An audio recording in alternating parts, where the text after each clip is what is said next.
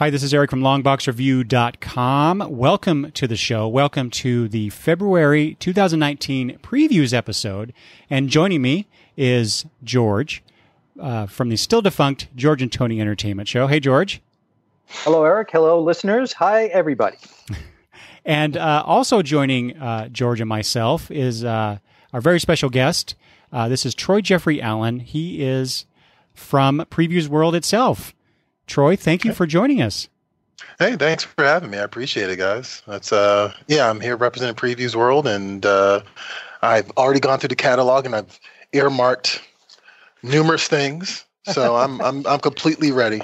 Eric, we have to behave, man. I know. We have a person actually from the catalog here. Oh no, I'm nervous. It's okay. You don't have to behave. You know, Eric, I wish you would really warn me about these things so I would know. Now I've got to tear up all my notes.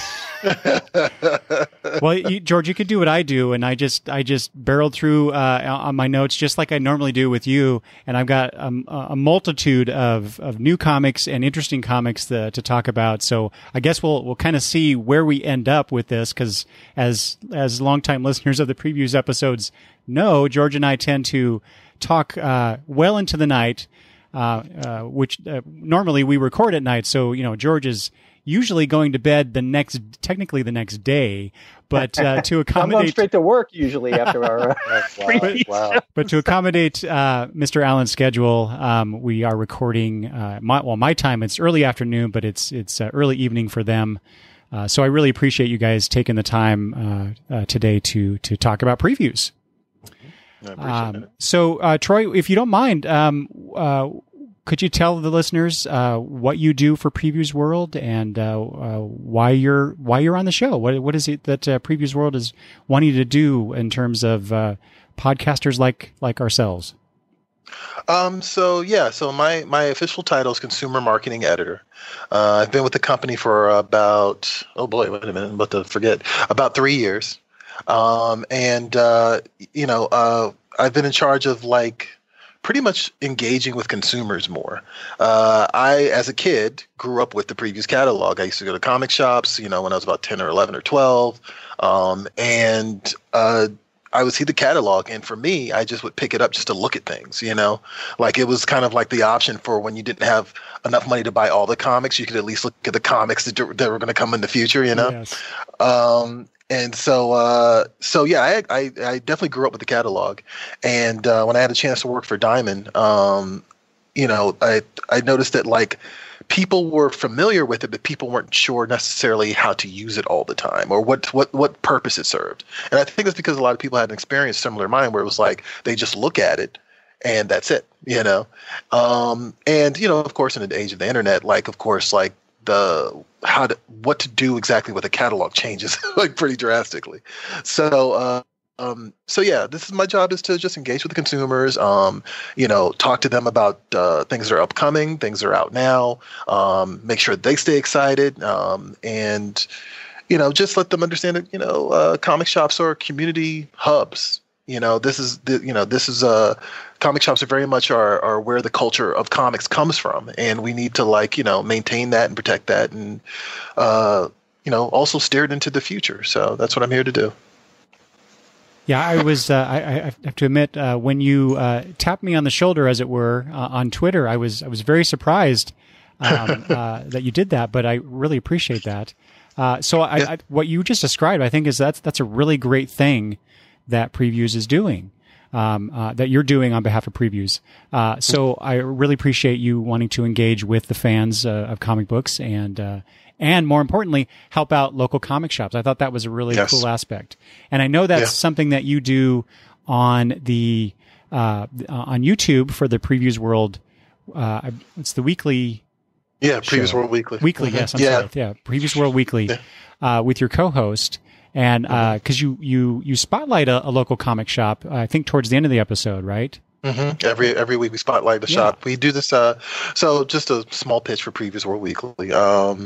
We do this weekly show. It's in the title, of course, and we basically give people a rundown of what's at comic shops. But we also try to engage the Previous World audience and find out what they're excited about. We give our own very biased picks, and then we also talk about some of the stuff that's in comic shops that are like the big ticket items. Like the big Marvel and DC Image stuff, et cetera, et cetera.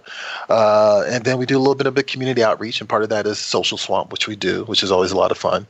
And Social Swamp is, for example, this past week we asked people who should play Batman in the new Batman movie whenever that Matt Reeves movie does come out, and we had some reactions to that. And then also we do Comic Shop Shout Out, where we allow people to just shout out their comic shop and spotlight them. And I think that's particularly important because not only did I go to comic shops as a kid, but I worked in comic shops. I worked in a comic shop for about roughly 10 years. I worked there when I was in college. I worked there when I was out of college. And even when I had a full-time 9-to-5 job, I worked there on the weekends just because I liked working there. I'm really big on just comic shops. Like I wouldn't want to go to anywhere else to get my comic fix personally. And I think it's important that we show people that there are a lot of different types of comic book stores, and that every state, every city has a different culture, but it's all part of the same comics culture. Mm-hmm. Mm-hmm. It's funny you say that you worked at a comic shop for a while, just on the side and stuff, just because you love it. Because when my comic shop opened, boy, did I tried to hint to them and say, hey, if you need a little part-time help, I'll do it for free. Uh-huh. I had a T-shirt that said it on it, and for some reason they just didn't get the message. Right. Yeah. No, actually, it seems like it could be a lot of fun. No, it's funny. We used to get people all the time who would come into the shop and they'd be like, oh, I'd love to work here. Like, oh, you're so lucky to work here, et cetera, et cetera. And yesterday, when I was walking out of my office, I was walking out of the building, and I was crossing the parking lot. This guy pulled over. He waved to me from across the parking lot. He was like, "Are you guys hiring?" Which I thought was very funny. And he was like, I do graphic design. I just love to be around the comics and just just be inspired. And it's so funny that people still do that. Even years later, even though I'm not in the comic book store, people come up to the Diamond offices and want to still work there for that reason. So, well, that guy pretty much put it in a nutshell. Why? It's not that it's not work. It's not that there isn't stress involved, but it's something about being around like-minded people. And actually, you know what they say, you should always do what you love, and it's not work, right? So I can see where that guy's coming from, and he kind of put it in a nutshell when he asked you. And plus, the way you even presented it when you used to work at a comic shop. Mm-hmm. Yeah, and I still go there, so I'm all for it. How far away is your local comic shop from where you work? 9 to 5. I'll give the shout out to my comic shop, which is Alliance Comics and Games in Silver Spring, Maryland. That's the one I worked at for 10 years, and I still go there on Sundays to pick up my fix, But I also, when I'm feeling lazy, I go down the street to Alternate Worlds, which is also in Timonium, Maryland, and that's just like a hop, skip, and a jump away. And I recently raided their dollar bin and got a bunch of Peter David X Factor, so I'm really excited to read that. Nice. Everybody listening is going right now. Right? Right, yeah. I actually have the Marvel trades of X Factor, but I haven't started them, so I'm very it's Peter David, so I have to read it. Actually, he's got the Spider-Man book coming out, so I'm actually definitely going to talk about it when we get to that. Yeah. Yep, I have that on my list as well. So you said you started at Previews, about 3 years ago? About 3 years ago. If I, this is how my brain works. I'm trying to remember. It was after Captain America: Civil War. No, it was before Captain America: Civil War. So that's 2016. So yeah. So yeah, 3 years ago. In Maryland, right? It's located in Maryland. Mm-hmm. So easy commute for you? Do you ever work from home? How does that work? I mean, obviously you have to be in the studio to film the show. Mm-hmm. So we definitely have different offices. And so we have the main office, which is where a lot of the retailer services stuff is. We also have Diamond Galleries, and then we have Comic Wow Studio, and we shoot the show at Comic Wow Studio. Is that Maryland also? That's also Maryland, yeah. Mm-hmm. But we, of course, have warehouses. There's a warehouse in the South, and I always forget where in the South. And there's a warehouse in Pennsylvania, I want to say. So, yeah. So yeah, it's an operation that kind of spreads out across the country. So was this the current position you have with Previews World? Is that something that you pursued, or did someone at Previews contact you and say, "Hey, we'd love to have you on the team"? How did you end up with this? It sounds like a great job. Yeah. I actually was working for. You can look this up you can find this online. So I guess no big deal. I was working for Ancestry.com. I got laid off. And but I was still floating into my comic shop every week and like reading comics because I just loved them. And I had been wanting to work for Diamond. Diamond always seemed like a logical progression for me because I'm in Maryland and I worked at a comic shop for 10 years. Like I had done self-publishing. Like, I had become very familiar with the Baltimore comic scene. And so they had a job opening for social media. And I had done plenty of that, on top of that, just like as a side gig. So I went ahead and applied, and a lot of the conversations we had at that point in time with the marketing department was like, what can we do different? And it's been an ongoing conversation about what we can do different. And I think that we're actually getting to a point where I think the consumers will really be able to use previewsworld.com as like a source to like, just have fun with the genre, the world of comics, I should say. So, yeah, I know in past episodes and sometimes posts at my blog, I've often used previewsworld.com to find out more information about more recent comics that were solicited. In case I didn't have the physical catalog nearby. So I always appreciated being able to access that information at the website. Yeah. So I have one more question. I don't know if George has anything else for you before we dive into the catalogs themselves. Because I know we're all on a bit of a time frame in which we have to get done, and we don't want to keep anybody who needs to go. But as I was saying before we started recording to Troy and George, because of I get the physical catalog every month, but this time because of the timing, I had to actually use the digital version of the catalog. And I have to say, I really like that. Now, do you have any kind of direct connection with the digital version of the catalog? Do you have any involvement with that? How does that work in terms of what you do day to day? So a lot of my side is consumer engagement, but at the same time, a lot of that also means having a digital face for previews on top of everything else. I have a great boss whose name is Andy Mueller, and he's been spearheading a lot of the digital initiatives, and that includes just a digital download option of the catalog, a PDF version of the catalog, updating the entire previewsworld.com site because we always joke that it was very Web 2.0 for a very long time. And also allowing people to browse the catalog through the website. So you can actually go to previewsworld.com/catalog and look at the entire catalog. And soon, and I guess this isn't a big secret, but soon we're going to give people the ability to pre-order through the website itself. Yeah. Oh, wow. Yeah, I think that was announced some months ago, and I remember talking about that on the show and on some of the news episodes that I've done. And yeah, I've been very curious about that and what that all means and how that will change the game, so to speak, in the comic book business world. So I'm looking forward to seeing or hearing and reading more about that. So yeah. All right. Yeah. I can't say too much about it. I figured. But it is going to happen. Good. Maybe I'll have to have you back on once that's finally announced and we can talk about that some more. Absolutely. Okay. All right, Troy. I have one question for you. Sure, well, actually, it might spearhead into two. But you're a digital guy. In terms of what I focus on, or well, I mean, that's your job. You're creating that online presence there for previews, and you're selling a hard copy product. And in today's world, how are you managing that changing demographic? I mean, I like print. I love print. But I'm older.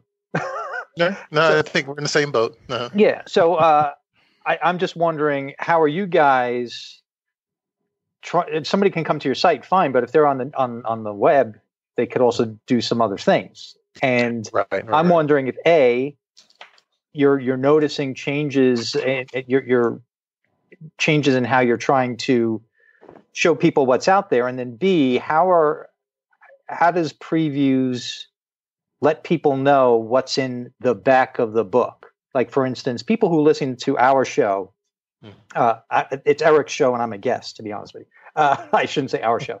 But when we do our preview shows, Eric has told me that he gets feedback that people appreciate that we dive deep into previews. And sometimes I wonder if the reason for that is they're accessing the catalog online, and because they don't have an actual physical book in front of them, they're not turning to page 485. Right, yeah. Right? To find some little publisher that has this hidden gem. How do you guys put those hidden gems out there so people can find them? I mean, that's actually part of my job. Like, I will be honest with you. We have, you use the term gem. We have our gems of the month. Sure. And those are actually, but those are, Marvel, DC Image, Dark Horse, IDW, like Boom Studios, like a lot of the heavy hitters. Yeah. But then, of course, you get into these smaller companies. Like currently, I'm a huge fan of Magnetic Collection. Yeah. And they've just been bringing up a bunch of stuff from France and like reprinting them in English.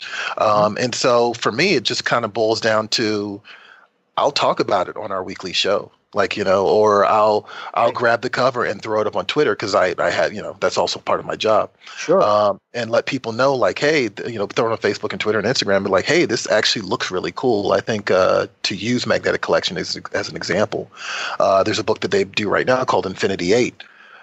Which has been is being adapted from French into English, and it's my pick every time it comes out whenever the weeks it comes out.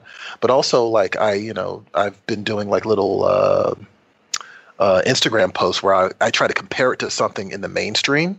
Mm-hmm. So, for example, like Infinity 8 is Fifth Element. Like for me, that's the closest thing you could equate it to. Like, it's a science fiction book. It's a little sexy, it's definitely French, so like if you like Fifth Element, you will like this. And so that's the angle I take with these things, is just try to pluck those little gems out in addition to our gems of the month. So that's great. Cool. Mm-hmm. That's awesome. Yeah. I mean, and you mentioned Magnetic. I enjoyed a book called Ghost of Money. Oh yeah. Buy. Yeah. And we talked about that here on the show. After I read that was fantastic. I can't recommend that one more than. Did you check that one out? Oh yeah, no, I hopped on that pretty early. Like I love that one. Oh. That was actually the one that introduced me to Magnetic Collection, where I was like, really? Whoa, what is this? I was like, this sounds like Mission Impossible. And like, I just like, it's a great, I'm also a big action genre guy. So like, if you give me anything involving espionage and high speed chases and like, intrigue at every corner, I'm all for it. Yeah. I love that book. That book was excellent. Oh, great. All right. Anything else, George? No. I think maybe as we're going through the book, maybe some questions will come up. So yeah, I have some things too. Yeah. So yeah, let's dive in. Last month George and I talked about the free comic book day offerings.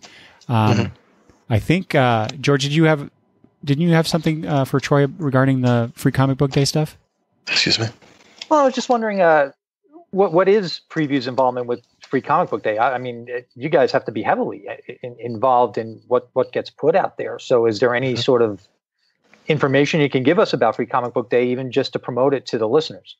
Yeah, I mean, so we have a little bit of a church and state situation with Free Comic Book Day, and that's just because, and the reason is because it's a lot to deal with. As somebody who like had a period where I had to kind of handle Free Comic Book Day and Previews World before Previews World kind of had its own digital identity, I should say. It's a lot, and so we have a try. I always botch her actual title, but Ashton Greenwood is responsible for Free Comic Book Day, and she does a great job. We've had her on the show before, and she will kind of give us like the pitch about what's coming up. She's done a bunch of the announcement videos for us. So if you haven't had a chance, definitely check out the freecomicbookday.com and the Free Comic Book Day YouTube, and you'll see Ashton. She'll give you a whole rundown of all that stuff. I can imagine it's almost like a separate division. Yeah, right? yeah. There's just so much to do with it, right? Right. Even though it's like once Free Comic Book Day ends, the next day it's like you're planning for the next one, like the Thanksgiving Day parade, the Macy's Thanksgiving Day parade, right? Yeah. And like so it's a separate entity, but Ash and I sit right across from each other. Oh, I see. Well, since you brought that up, George, about the having to plan it right after it ends, I work in an industry where we have similar things. My official job is I'm a manager, but I manage a group of people who work on producing instruction manuals for my company's products. So, I have a bit of knowledge about publishing, but I can only imagine the challenges, the timing, just everything having to do with putting together what is approximately 500 pages, maybe 600 pages of material each and every month. Yeah. And on top of that, having to deal with so many publishers and so many, entities, for lack of a better word, and getting all that information in there.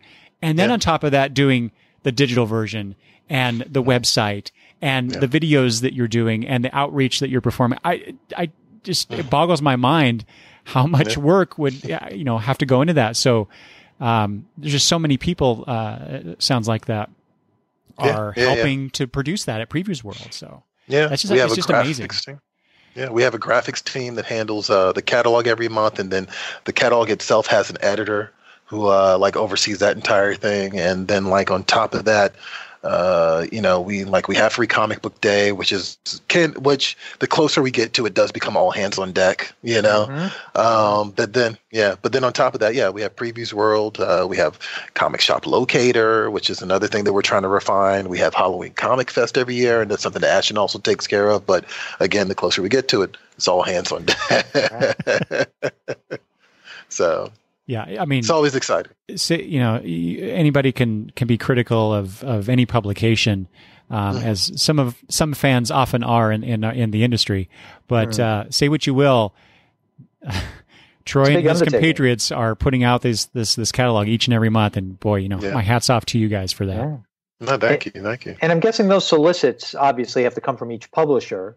So it's a matter of you guys have to go through them and make sure that somebody didn't put something fake in there, right? And make sure it's an actual solicit for the book and stuff like that. Yeah, that's just thinking about to do that for one publisher, much less everybody in the book. Right. My co-host often likes to tell me that there's a typo in this solicitation. I'm like, there's 600 pages of content. I wish we could find these things every single time, but there are 3,094 items in the current catalog. Yep. That if we decided to buy everything, it would be $89,631.11. Yep. There's going to be a mistake in there somewhere. There's a transposition. There's going to be something. And then we do it all over again in the next month. Yeah. Exactly. Mm-hmm. Are you allowed, talking about separation of church and state here, are you allowed to say anything you might be excited for on Free Comic Book Day? Have you had a chance to look at the list, or because it's work, you haven't even scrutinized what's coming out? I did catch recently the press release for the Spider-Man Venom thing that they're releasing, and actually it's more. I'm kind of a bit of a creator follower. I kind of tend to follow creators, and if I remember correctly, it was Donnie Cates and a couple other people that I've always been a fan of. So I'm definitely on board with that. But still need time to kind of peruse the all the Free Comic Book Day offerings. Eric, if you remember last time, you and I talked about some things we were excited about for Free Comic Book Day, but I missed one. Do you mind if I just say it real quick? Go right ahead. So if it a to be continued, if anybody wants to hear what we were excited about when we first saw the solicit, you can go back to the last show. But I did not notice that from Lion Forge, again, we were talking about Magnetic Press a little while ago. From Lion Forge, there's a Sheets story. And I read Sheets, the graphic novel, and I liked it. And I just figured it was a chapter, but now I'm realizing, I'm thinking this is new material. Right, yeah. I'm not 100% sure. Can you confirm that, Troy? Are you talking about? Are you talking about the free comic book day version of Sheets? Yeah, and the only reason I say that is because the cover of Sheets, the graphic novel, had the ghost in a dryer, and in this case, on the cover, the ghost is behind the sewing machine, Huh. and it's making me think that perhaps it might be new material, but I don't know. It doesn't say. But I now this is one I want to pick up when I get to my local comic shop. I think that might be a new one, and of course, this is probably a bit of a preview for a full book. Yeah. So I'm all down for that because I love that graphic novel. Yeah, an all new original story that takes place after the events of Sheets by Brennan Thumler. Yep. There you go. Yep. There you go. And this is on for people following along at home. This is on page 38. That yes, George I'm is sorry. referring Yes, to. it is. Yeah. So I don't know how I missed that last time. I think just because I thought it was reprint material, maybe introducing people to the story. But I love the fact that this is going to be brand new. Yeah. Mm-hmm. All right. Shout out to Lion Forge. Yeah. Well, George does that, I think, pretty much every month. All right. So, Troy, I forgot to tell you this, but generally, George and I, we start at the beginning of the catalog with Image, and we go right through, and along the way, we hit DC and Marvel, and then we hit the rest of the catalog as well. So just kind of in sequential order, so to speak, even though the DC and Marvel catalogs are separate from the main book. So shall we dive into Image, gentlemen? Okay. Yeah, let's do it. Hey, since we're diving in, Troy, I want to give a compliment to previews. I know you probably have nothing to do with this, but I since you're here by proxy, I am going. If it's a compliment, I'll take the compliment. You guys have some features at the beginning of the book before people can dive into the solicits from the publishers. And one of the things, two of the things I like the Indie Edge that you guys have with the interview with the people, and I like the Twitter litter. I mean, you only pick six. Six things, but I love them. They're great. They are great. Yeah, there was a whole conversation about Twitter letter. Yeah, that's great. Yeah. I should expand that. Actually, make it 12 or something. Yeah, there's a story about that I'll tell you about afterward. Well, keep up the good work. Thank you. Well, since we're on that topic, before we move on, Troy, you mentioned something about the reaction of people, and maybe they don't know how to use the catalog and all that stuff. But the previous catalog does contain at the beginning in the front matter how to use this catalog, how to order these comics. So that's in there for people to see. But I realize. If you're excited, you tend to flip through the preface material, if you as it were, to get to the good stuff, which is the publisher information. So I just want to remind people that if you're new to comics and you know that this thing is called previews out there, they walk you through it. They hold your hand and help you learn how to order from the catalog. If you're doing that, of course, just go to your local comic shop and tell them what you want. For things that you might have seen in the catalog or heard elsewhere, perhaps on Troy's Previews World Weekly show, for example, or here on Longbox Review. So anyway. And Comic Shop Tales is a very fun thing, and I'm guessing on the website there are extra episodes, so to speak, of Comic Shop Tales. I think it's if I remember correctly, it's the same one in the catalog goes up that same I think the same week. So it's pretty much all the Comic Shop Tales are the same ones on the website, but there's an archive of it. Oh, I see. Okay, great, awesome. Yeah, good stuff, man. Oh, and would you like to give a shout out to your co-host? You haven't mentioned her name. I haven't mentioned her name. Thea Curley. I mentioned her, and I mentioned that she didn't like. She complained about solicits. Right. No, shout out to Thea Curley. She is my co-host, and we do that show every week. We get up and put on a happy face and inject ourselves with coffee, and talk about comics in the world of geekdom, and there's nothing to complain about. It's great stuff. You guys do a good job. Yeah. Thank you. Yeah. All right. I'm going to start off with Image, and then, gentlemen, jump in with your recommendations. George and I did talk about this last time because it was pre-solicited. Yeah. This is Ascender, which is a sequel to Descender from where there it is, the page. Jeff Lemire and Dustin Nguyen. So this is Ascender number 1. So for I didn't read Descender, but man, have I heard how good of a comic it is. And boy, does, this cover for issue number 1 just looks gorgeous. And the preview art that's shown as well. I just think it looks really cool. Yeah. All the watercolors and everything. Like this is apparently, so Jeff Lemire and Dustin Nguyen's Ascender is about, basically it's a sci-fi comic, and it deals with robots and whatnot. And I guess they're jumping ahead a couple of years and telling or flashing forward and telling the story of some of the aftermath of Descender.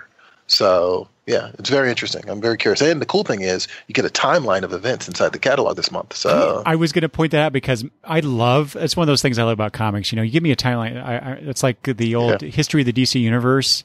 Oh yeah, that came out after Crisis. At the bottom of the pages, they had that timeline kind of stuff. I love that kind of stuff. So when I saw that, I'm like, "Ooh, this is perfect for me." Yeah, no, I love it. I love when they do additional stuff to help branch out the story. And there's a nice preview inside too. Actually, it's 4 pages. It looks like, so that's awesome. Yeah. I love that the publishers do that.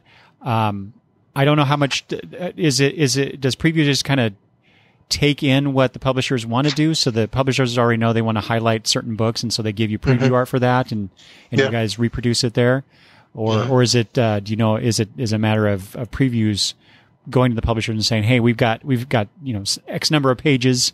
Do you want to fill that with spotlighted material or whatever?" Yeah. It's a little bit of both. So the publisher will have a certain amount of pages, and there are things that they want to highlight. Usually the things that have already been considered for gems of the month. And they'll do interviews, they'll do timelines, but it's always a evolving thing, week to week and before the catalog comes out. So see, that's the kind of stuff where I'm like, I'm just amazed you guys can get the catalog out every month as you do, because man, like I said, in my job, we deal with last minute changes all the time, right up to the point of publication, and it can be challenging. So I commiserate with you. No, shout out to Marty Grosser. He's been doing the catalog for years, and he's just got it down to a science, and it's amazing. He needs to change that picture though once a year at the beginning of the book. I think at least once a year he needs to change that picture. Yeah. Oh, by the way, if anybody, just to let you know, and if anybody at Previews listens, that Wednesday at the end of the month is my favorite day of the month. Mm-hmm. Oh, when the new catalog comes in? Previews day? Yeah, when it's Previews day, I'm happy. Yeah. Something to look forward to, right? Mm-hmm. Yeah, 12 times a year, man. 12 times a year. Yeah. All right. Hey, on page 50, I want to point this out. This is the Little Girls original graphic novel from Nicholas Aflahe. That's a tough one. And Sarah Delaney and Ashley Lanny. I thought this was interesting. I want to point this out because it's set in Ethiopia. It's not a setting you normally see in comic books. So you get this. What does it say here? A legendary brain-eating monster straight out of folklore set in Ethiopia. So I thought that was really cool. That's interesting. Yeah. It's actually, the second cover is actually really great too. I don't think it's featured in here, but it's on the website. It looks great. Mm. And again, here we have a creator spotlight for this book. Now, again, that's an Image decision. Mm-hmm. Yeah. Okay. Mm-hmm. They provide that to you guys, and they say, okay, this is something we want to spotlight. We want to take 2 pages for this, or however many. And one of those pages, we want an interview with the creators. Something like that. Okay. Yeah. Nice. Mm-hmm. Neat.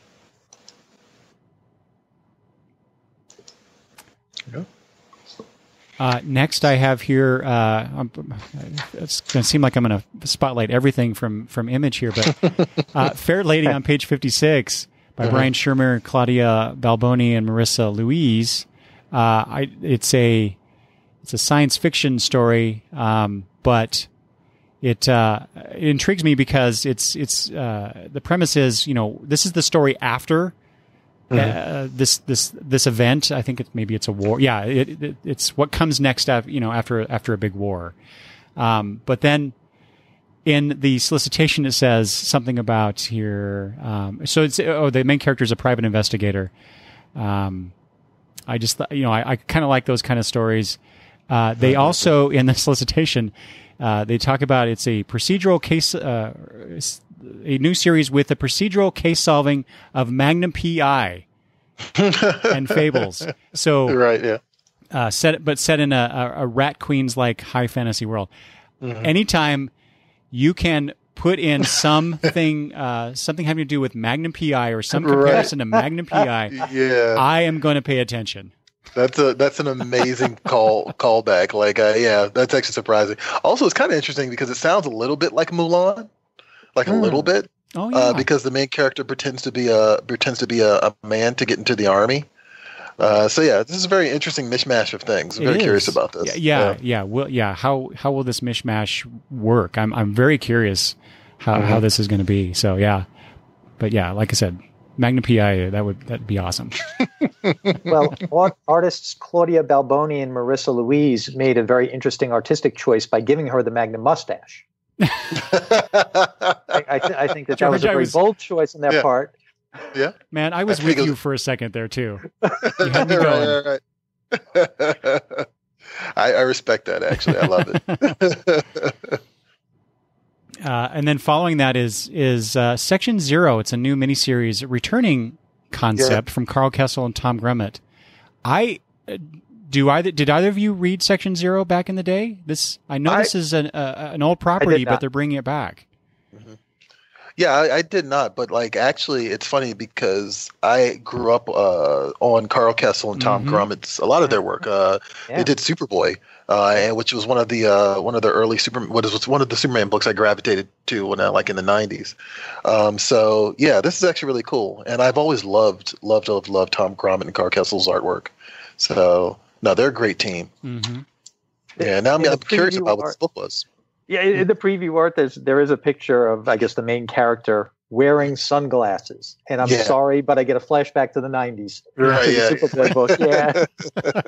It's awesome. It's awesome. Right. It's funny you mention that because the Reign of Superman movie, Reign of the Superman, yeah, I think that's what the official title is. The Reign of the Superman movie, the next DC animation movie, just came out recently. And I've been watching that a little bit. I haven't finished it, but it's been interesting to revisit that, because I read the comics, many of the comics back then when they did that storyline.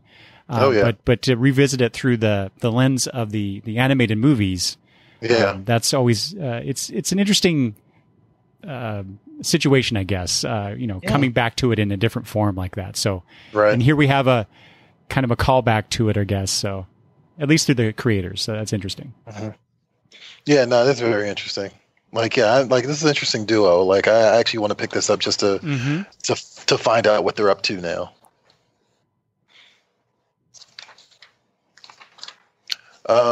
Should I just jump in here with things that I'm eyeballing? Okay, that's cool. Sorry, I wasn't quite sure what the pace was.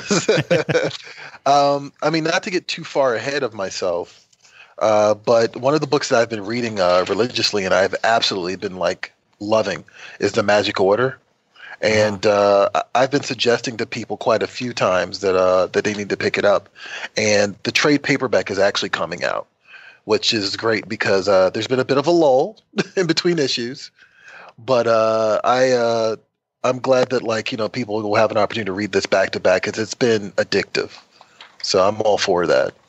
Yeah, that's a comic I've been eyeing. I've actually been waiting for the trade in this case because I like to read Mark Millar's work collected. It seems to work better. That's just a personal taste of mine. But yeah, this concept just is right up my alley. In fact, it gives me a bit of a Super Crooks, if people read that by Mark Millar. Yeah. It's kind of got that kind of vibe to it, and I really enjoyed Super Crooks. So something like this, but set in a magical world. Yeah. That's definitely something I want to read.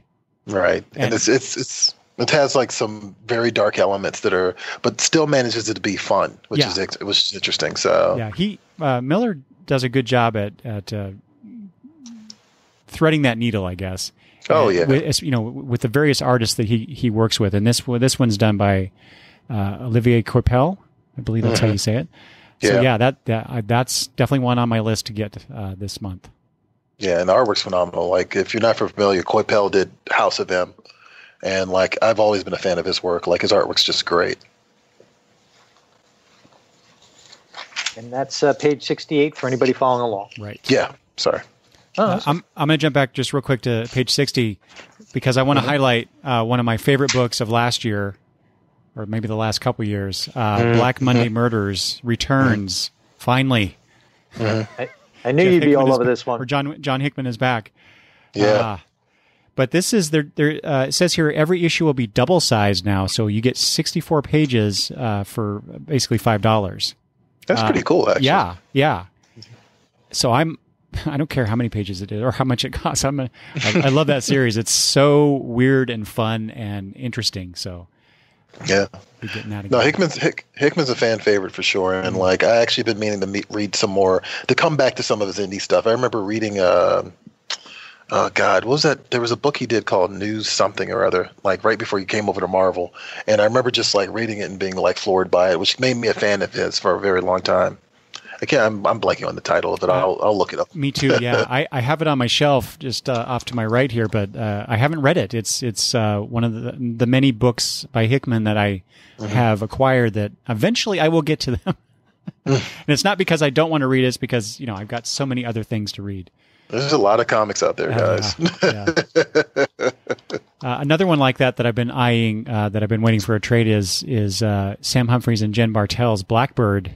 So they have the first volume of that coming out, and Jen Bartel is one of those artists where it's like her art and coloring is so distinctive and beautiful and interesting that I definitely want to pick up this book. Yeah. No, yeah, like I think I incorrectly said that this was her first interior art book, but like she's definitely very much a part of the process on Blackbird, and it shows. Like, yeah, this is actually, the book just looks beautiful. The covers look great. I love them. Yeah. The coloring, like I said, it's just so different from anything else that I see in comics for the most part. Mm-hmm. Also, I have to give a small shout out to Ian Boothby and Giselle Lagacy. I'm not quite sure if I'm saying her name right. She has the book Exorcisters, which is actually one of Thea's favorites. She picks it every single time it comes out week to week. So, little nod to Thea on that one. Yeah, that's when another that comes out. book. It's on the top of my to read pile. Yep. Yeah. Mine too. Such an interesting concept. It is. Surprised nobody came up with it before. Yeah. And since we're on pages 64 and 65, and you talked about Jonathan Hickman, I guess we should say that the penultimate trade for East of West, Volume 9 is coming out, which means that eventually when Volume 10 comes out, maybe I can go get all the books and finally read it. Right. No, I'm in the same boat. I have a lot of friends who love that book. Yeah. I have a lot of friends who love that book, and like it's one of those, like I just said, you know what, I'm going to wait until it's all done and I'll read the whole thing. Yeah. So, because that's another book that looks great. Mm-hmm. I read the first volume. I'll admit it was way over my head, and then of course when the second one came out, I didn't remember what happened in the first or understand it. So I think I'm just going to need to do it all at once. Yeah, some books are like that, I feel. So that makes a lot of sense. Also, like, I know a lot of people, speaking of, we were talking about Jeff Lemire earlier. I think a lot of people are definitely fans of Gideon Falls, and that's been a very popular book. And Volume 2 is coming to trade paperback. So definitely keep an eye out for that. Are you checking that one out? That's one I need to read Volume 1. That's another one Thea has actually put me onto because she's a fan of that book. And I need to read Volume 1 because I'm behind. I have not read the first issue yet. So.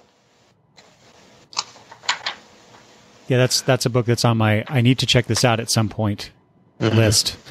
Yeah. Like so many others. Right, that ever-growing list of I need to check this out at some point. Yeah. Cool. Let's see here. Also, Unnatural Volume 2, which I know is another popular book. That was the breakout book of Image last year, I kind of feel. It's another one that actually comes from France. And, I didn't know that.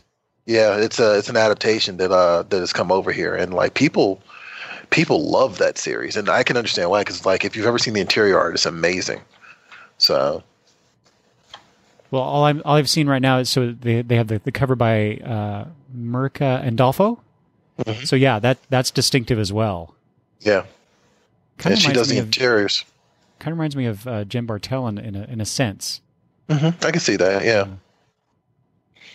And then on the following page 72, I just want to point this out. So we just talked about nice. things to add to the I need to check this out list. Stray Bullets is something that I have heard, by David Lapham. I've heard for years how good Stray Bullets is, and I've not read it yet.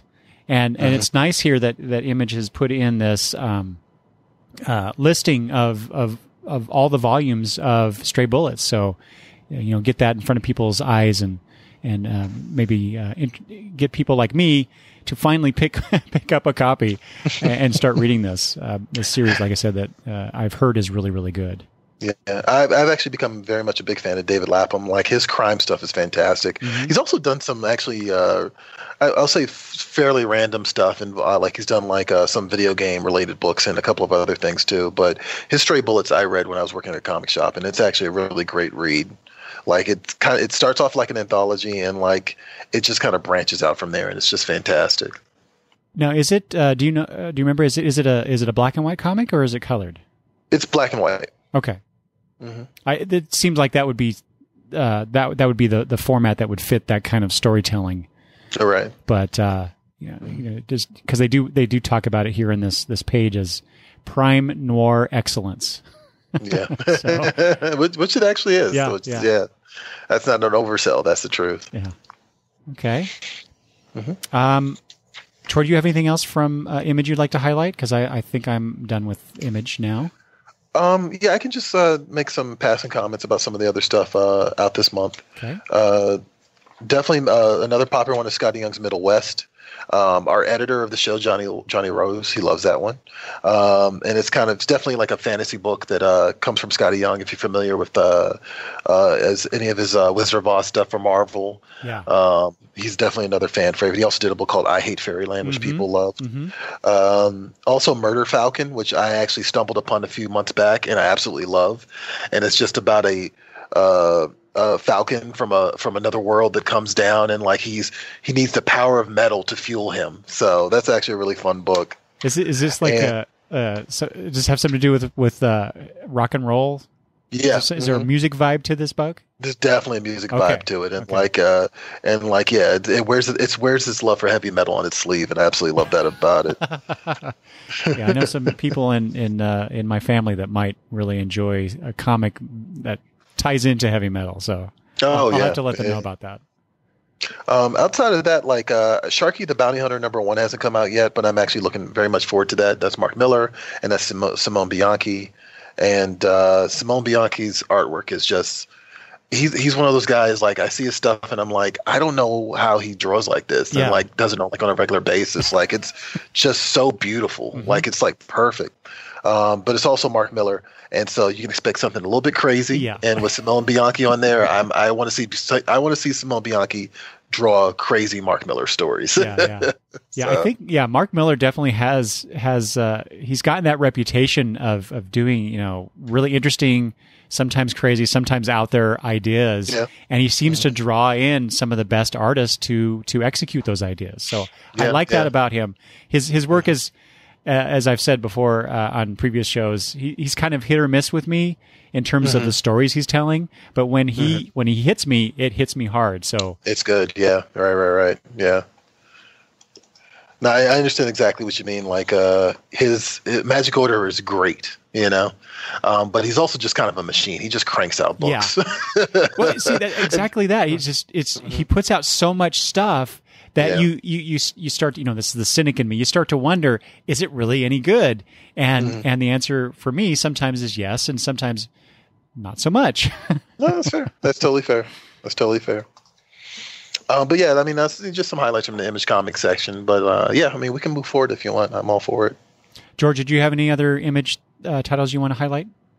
Well, not any titles in particular, but I do like to call out the non-comic paraphernalia, and they actually have some apparel at the end of the they do. Image section. And there's something that there's an image from Descender. We were talking about Ascender. There's an image from Descender on a T-shirt, and there's also some Saga T-shirts. And I happen to like the Prince Robot T-shirt. Yeah, that's a cool one. I think that one's good. Pretty neat. Yeah. It's almost like they're playing with the Image logo with that too. The way that and of course, being an audio medium, it's hard to convey what's going on, but that's why we want everybody to go check out the previous catalog. Yeah. No, I mean, there's definitely, and I always have to remind people, there's all sorts of merch in here. It's not just comics, right? You know, like, there's a lot of cool apparel. A lot of times, some of the stuff I wear on the show, a lot of stuff I wear on the show comes from the catalog. So, I was at my local comic shop this week, and Rich, the guy behind the counter at Comic Logic, I don't have my bell, Eric. Every time I mention Comic Logic, an angel gets its wings. I guess we don't need to say that now that we're in February, but he was ordering a Cowboy Bebop statue for somebody. So you never know what you're going to find in previews. Right. Actually, I think I ordered the same thing. So. Also, I got to point out, like, just before we move, I know we said let's go ahead and move on from Image, but Todd McFarlane's doing Game of Thrones action figures, which is actually pretty, it's very cool because McFarlane does his stuff is very detailed, and like you're going to get the characters looking like the characters, which is awesome. So definitely look for that at your local comic shop. Yeah, that dragon. I love dragons, just generally speaking. So yeah, that dragon action figure just looks really cool. That looks awesome. I telework now, but back when I had an office, I had rather than use the cabinetry above my desk for what it should have been used for, like manuals and folders with accounts in it, I had all sorts of paraphernalia. And one of the pieces of paraphernalia was a McFarlane figure. I don't know what the character was called. It was somebody from Spawn. It was a woman with 6 arms with a lot of weaponry. My God, the only reason I bought it was because of the detail, and of course it was on clearance at the then fantastic place Toys R Us. But the detail. I have a lot of his sports paraphernalia that he does. You know, when something comes out, whether it be football, basketball, now we have some baseball in this catalog. You know, spring training will be on. This comes out in April for opening day, so it's perfect. If it's my team, I take a look at it. I'm going to admit, No, he's got the corner market, and like he's been doing a great job. I've never even read Spawn, but I've owned Spawn action figures. So beautiful. So, well, I've read Spawn, but like it's not my cup of tea. But I have owned more than a few Spawn action figures. So. You know what I'm going to do? If I find a picture, because when I left my job, I did take a picture of how everything was lined up. If I can find a picture, I'll post a picture of that McFarlane figure that I used to have on my desk. But when you release this, Eric, so it'll accompany. We'll have a visual component, Twitter or something. Troy, is that something that you continue to purchase or action figures or statues or anything like that? You know, it's funny. Like I stopped when I stopped working at the comic shop, and now that I'm working here again, like I'm like pretty much just decorating my desk with like toys all the time. It's like impossible not to. I have what I call sort of like the action shrine, like above my desk, and it's characters like Ripley and like the Terminator.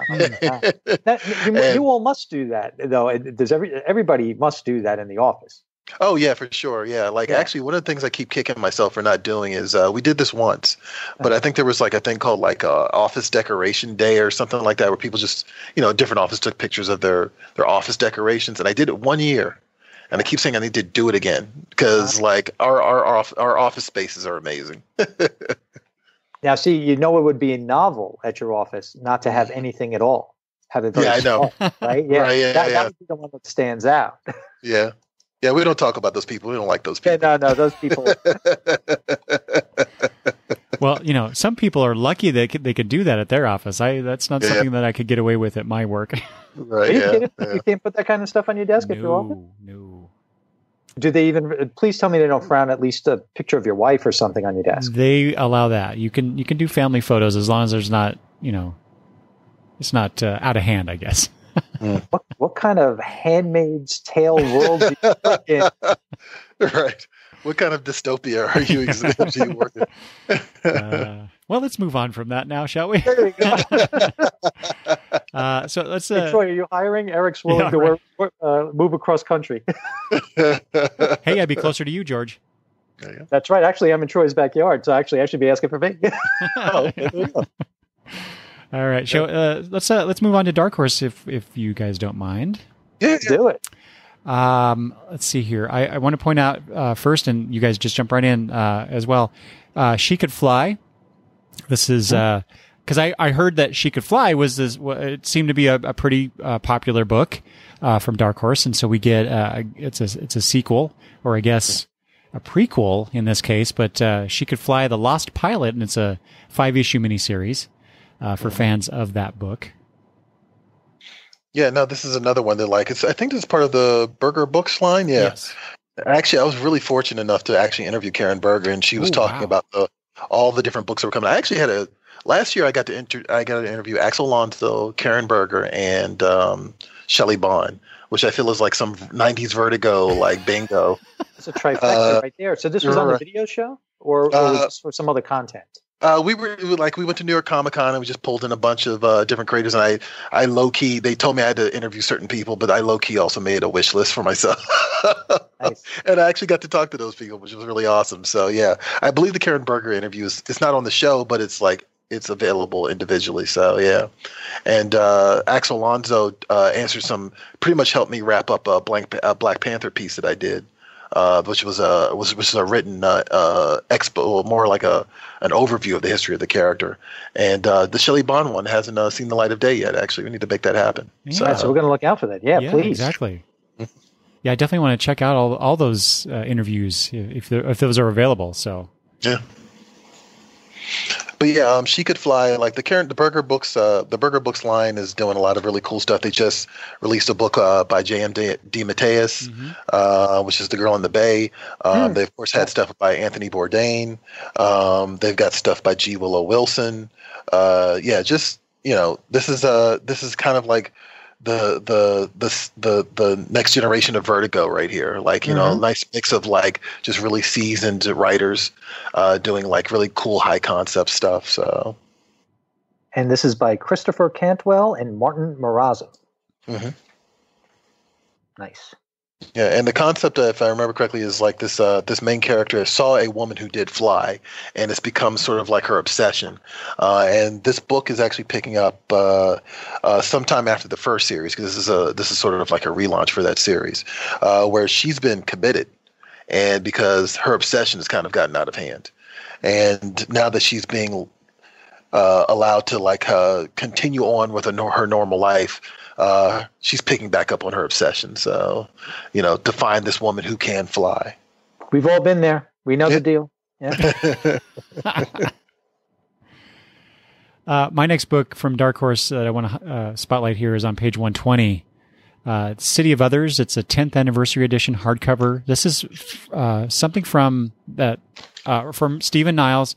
More importantly, Bernie Wrightson doing the art with Jose Villarrubia. I remember this book being on the shelves, 10 years ago, but it's not something that I picked up and read. But you put Bernie Wrightson on there, it definitely has me intrigued, at the very least. Yeah. No, it's interesting. I mean, it's the fact that Bernie Wrightson's one of those guys. It's he produced so much stuff that we're still going to be seeing stuff even though he's not with us anymore. So that's really cool. I'm also very curious about Afro Hustle. I didn't want to jump back, I guess, but this looks like a fun one. It looks like they're doing a Flash Gordon thing about these two brothers. One's like a space overlord, I guess, and the other one's like a pirate. And issue 1 was solicited last month, but they have issue 2 in here, and I'm keeping an eye on that because it seems like something right up my alley. We did talk about that last month. Yeah, we did. Oh yeah. Okay, cool. Yep. Looking forward to that too. Yeah, that looks like a lot of fun.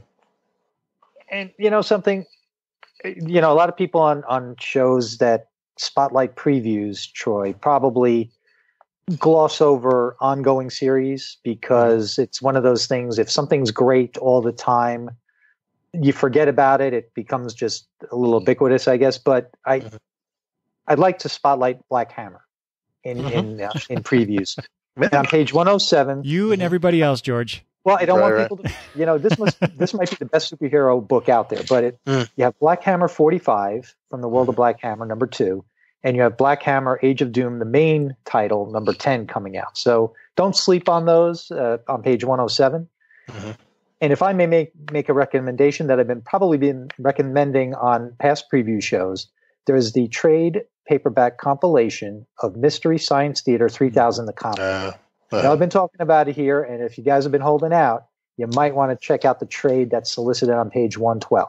Mm-hmm. And I just want to point out for people. I remember when this was initially announced, the single issues were announced. I was like, "How does that work?" Because like Mystery Science Theater, like they watch B movies and like comment on them. But the cool thing is they're taking public domain comics and like and doing the same spin, which I always thought was pretty fascinating. Eric, I've been talking about it almost every episode where it's in previews. Yep. Mm-hmm. Yep. In fact, that's interesting. Awesome. Last episode, George described, Troy, what you just described about the comic, because I had the same question about it. It's like, how could they do this? And then once you described that to me, I'm like, oh yeah, this is brilliant. Mm-hmm. Yeah, it's actually perfect. Yeah, Damien was on from Sleepy Reader 666 was on. Right. Damien. Mm-hmm. Yeah. So he had asked too. So yeah, definitely, guys, if you want to check it out, I think you'll enjoy it. Mm-hmm.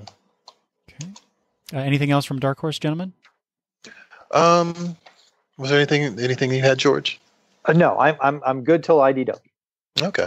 Oh, well, I guess we don't go straight to IDW. Sorry. Yeah, DC's next. I did want to point out, I forgot to mention this at the top.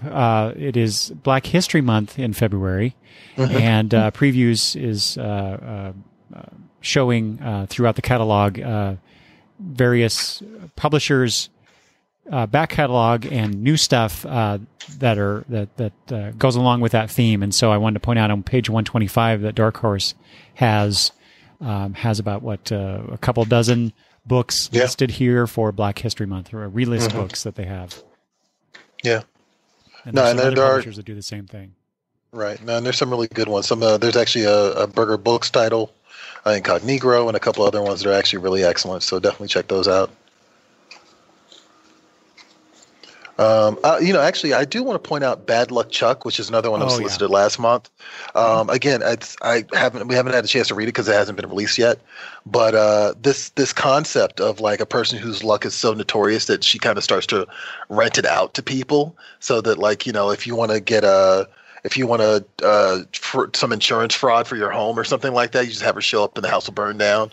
I just thought that was really interesting, and how it turns on her. So that's another book that people should keep an eye out for. Yeah, that's a book that I'm looking forward to when they come out with a trade. I definitely want to get that.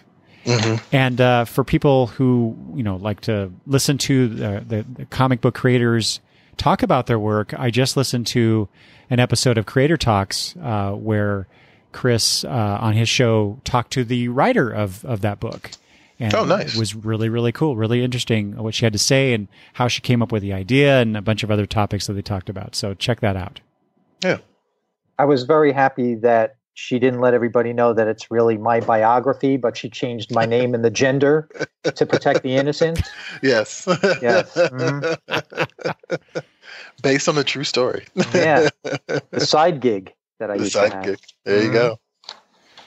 All right. So this is where we will switch over to the DC previews catalog.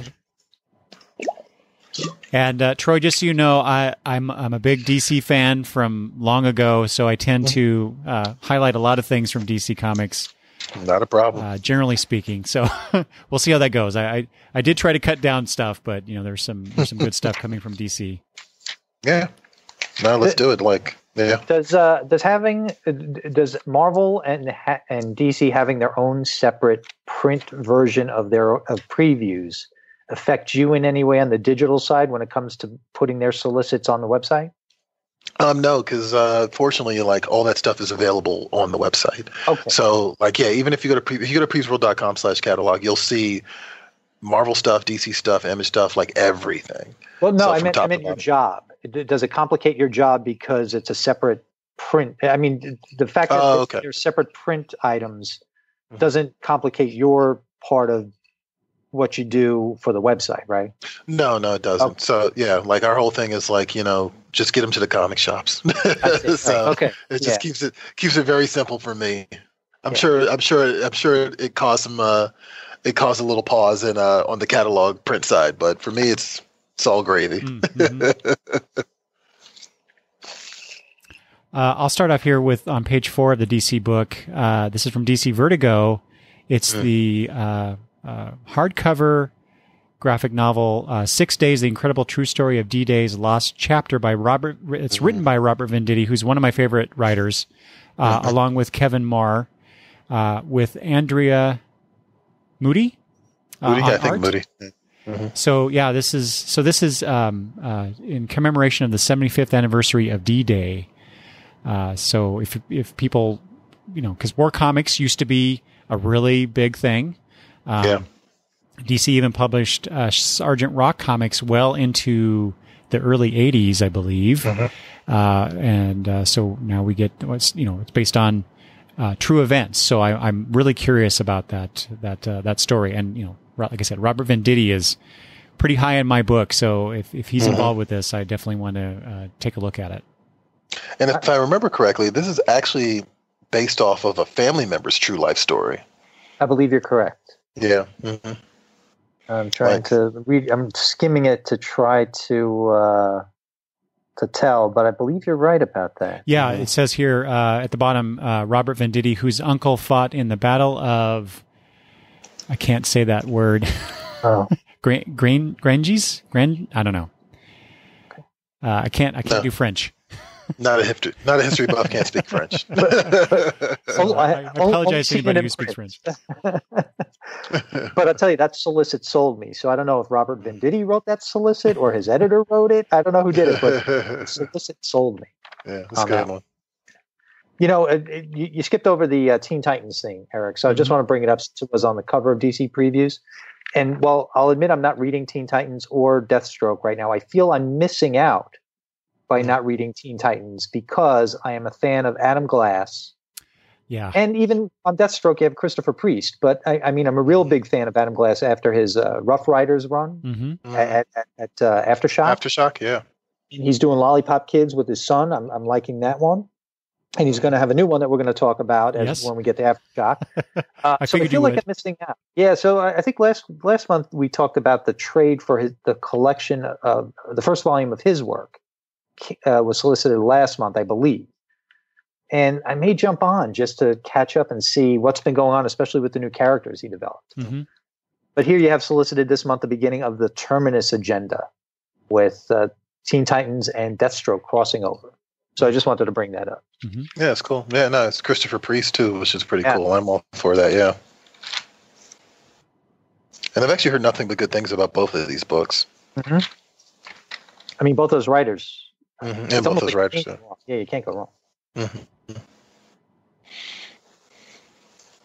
Do we want to move forward? Yeah, I'm going to jump ahead to page 18 just to highlight Detective Comics 1001. So last month, of course, was Detective Comics 1000. George and I talked about that along with Damien. But I'm very pleased to see that Peter Tomasi is still writing that book. His story in Detective Comics recently here in the 90s that I've been reading has just been really, really good, really strong stuff. So I appreciate that. I recently, I like a fool, I kind of slept on Peter Tomasi, and I recently read Super Sons for the first time. And I absolutely loved it. So now I'm kind of like, I need to read more Peter Tomasi. So yeah, and when I found out he was doing Batman, I was like, man, the last time I read, well, I'm reading Batman Damned right now, but the last time I read Detective had been a while. So I'm actually all for this too. Like, yeah, I've become a fan. Yeah, Troy, you mentioned earlier how you follow creators through the various books, and Tomasi is one of those that I follow pretty much through everything that he does. So yeah. He's good. You should definitely check out his earlier works.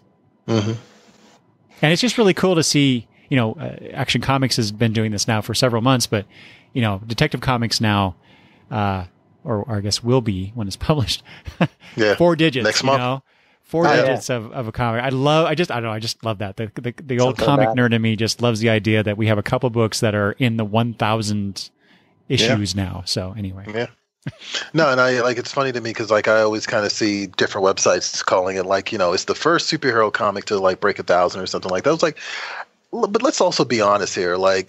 that's a major milestone for comics, period. Like, Right, you know, yeah. not just superhero comics. Like, you know, I always find that distinction a little funny and a little odd. Like, it's just like, that's a big deal for just comics as a whole. Mhm. So, Mhm. yeah. And you guys mentioned Peter J. Tomasi. hmm He's writing the Adventures of the Super Sons maxi series. Right, yeah. Number 9 listed on page 8. And, you know, I'm not reading Superman or action, but I realize we now have almost like a teenager or a preteen Superboy. Yeah. Yeah, right, yeah. Whereas here he's I don't know, what was he supposed to be, about 10 or something when he was teaming up with Damian? So I don't know if they jumped ahead too soon on that, though, because I think this was hitting a chord, having the two of them being the new world's finest almost. Now that he's older, it seems like there was some story potential that was lost in doing that so soon after he was introduced.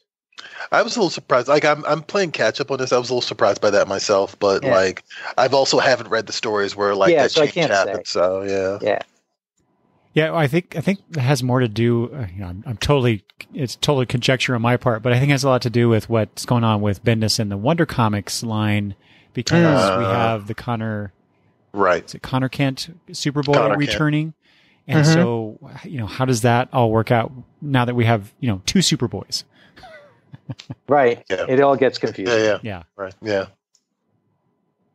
Troy, how do these variant covers affect you guys? They don't affect you in any way, do they? I mean, it's just another thing that you've got to get to the vendors out there, right? I mean, is there anything more to it than that, or no?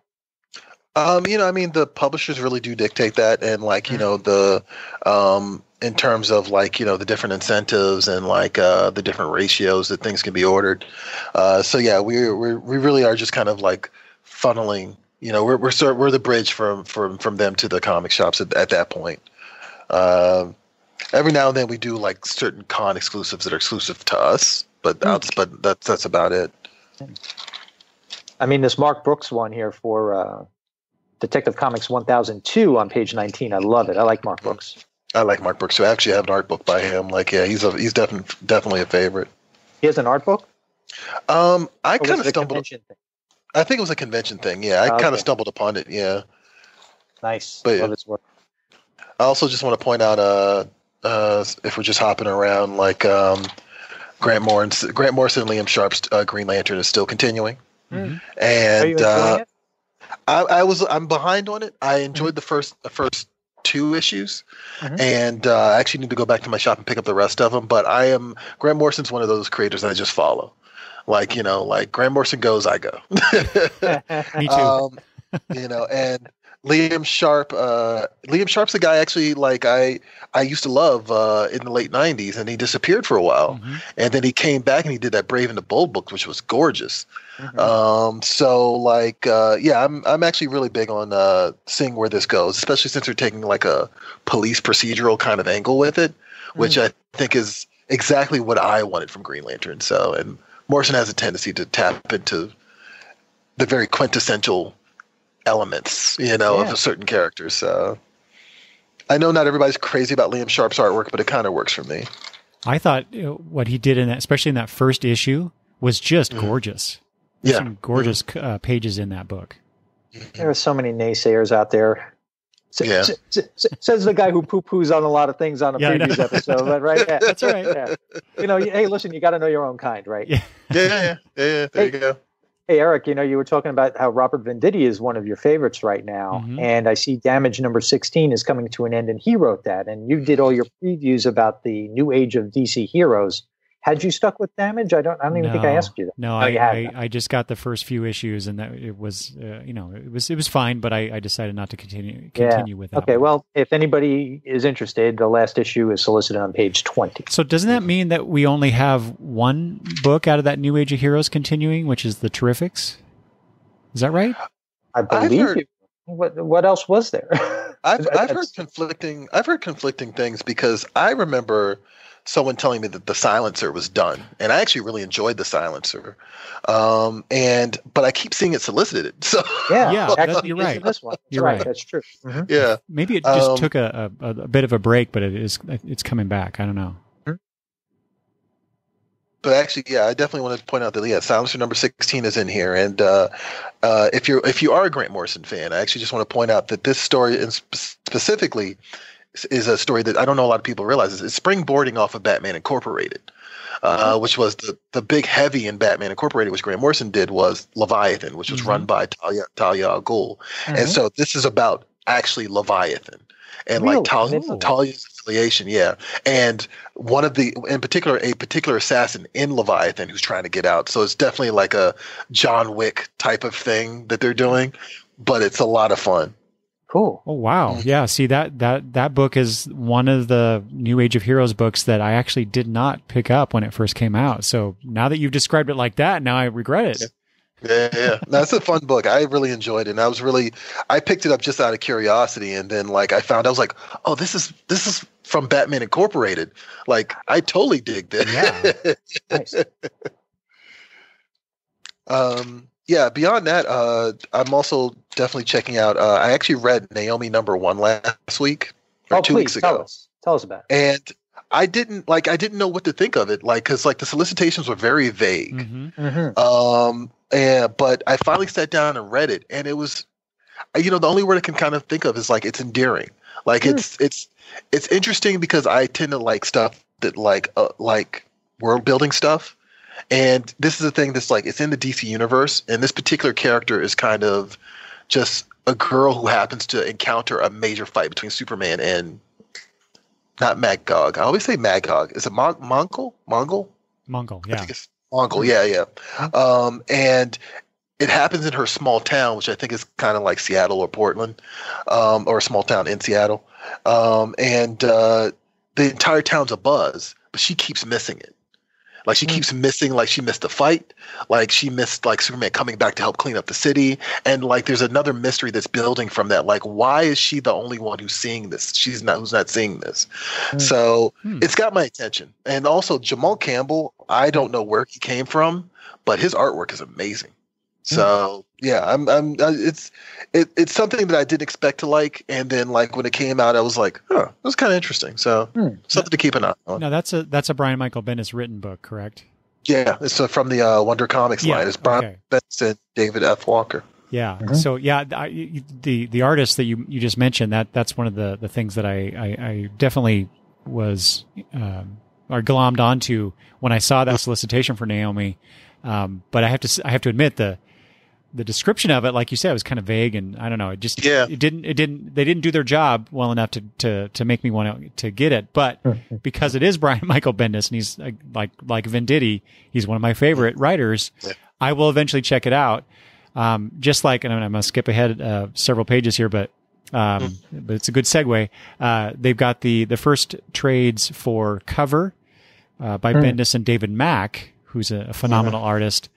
And Pearl, Volume 1 as well, with art by Michael Gaydos, also excellent artist.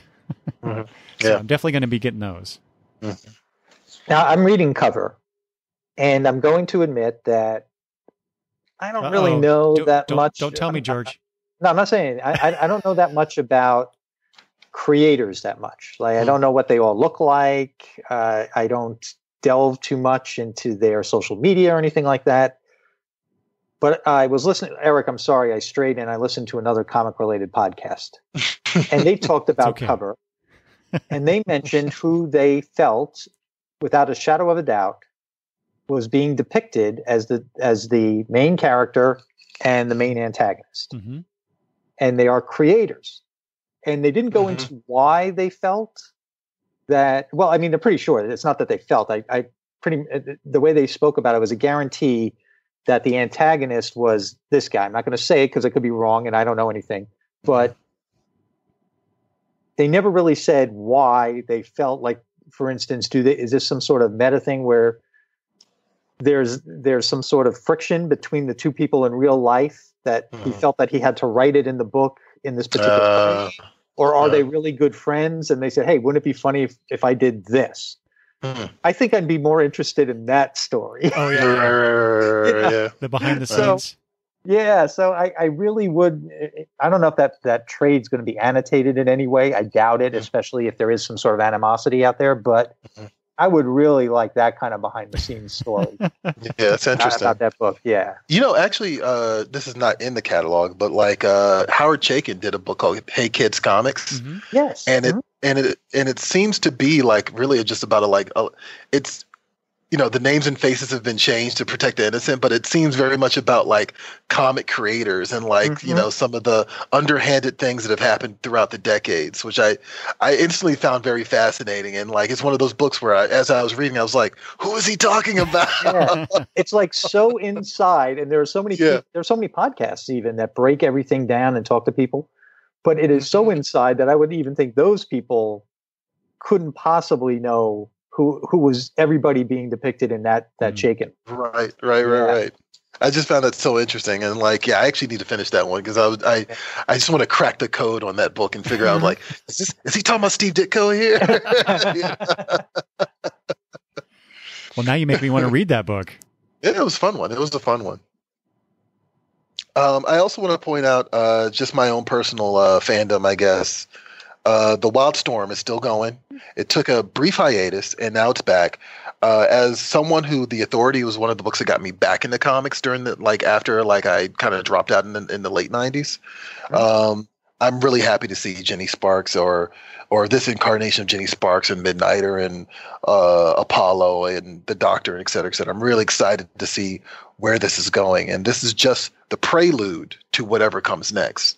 And I'm also a big Warren Ellis fan, so the book is still going. It's still going strong, and it's just great, weird sci-fi espionage like craziness.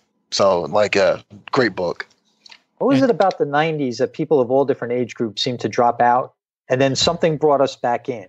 We all have that kind of a story, and it all seemed to happen sometime in the 90s. Yeah, it's funny. I saw I was reading something or watching something, I forget what it was, and someone said that the 90s does get a bad rep. It does, because from that era we got Vertigo, Image Comics did a lot of things for for creator independence, and so we kind of glum on to the shoulder pads and the variant and the chrome covers and all the other stuff. But the 90s aren't awful. But as somebody who was like a Spider-Man fan, who still is a Spider-Man fan, when you tell me that Peter Parker's not Spider-Man, it kind of it was like almost like the camel that was it the straw that broke the camel's back, so it was like addition to a bunch of other stuff. But the Authority brought me back, so I'm all for it. Well, nice. and the artist John Davis Hunt is just spectacular. His work is just amazing. Yeah, actually, and it's like there's a functional aspect to it that I'm always impressed by. Like his style is kind of abbreviated, but it's very to the point. It's very expressive, and also like some of there's a lot of mechanisms in this book. If that makes sense. Like there's a lot of technology in this book, and the way he depicts it is like always interesting to me too. I'm going to go back to the Naomi solicit really quick. And for anybody sleeping on it, and Eric, you said that you'd probably get a trade of it or something. I just want to point out on page 39, the solicit for number 4 does mention, hop on board a look at the DC multiverse you never knew existed and the new mysteries and threats it brings to our world. Now, you're a multiverse guy, Eric. Yeah, boy. So, those are keywords that just make me want to. Yeah, there's an algorithm in your mind right there. They've tapped into me. Yeah. Interesting. Yeah, I'm going to pick up issue 2 because I want to see where it's going. Like the first issue doesn't give you a lot, but it was enough to get my gears turning. Yeah. Mm-hmm.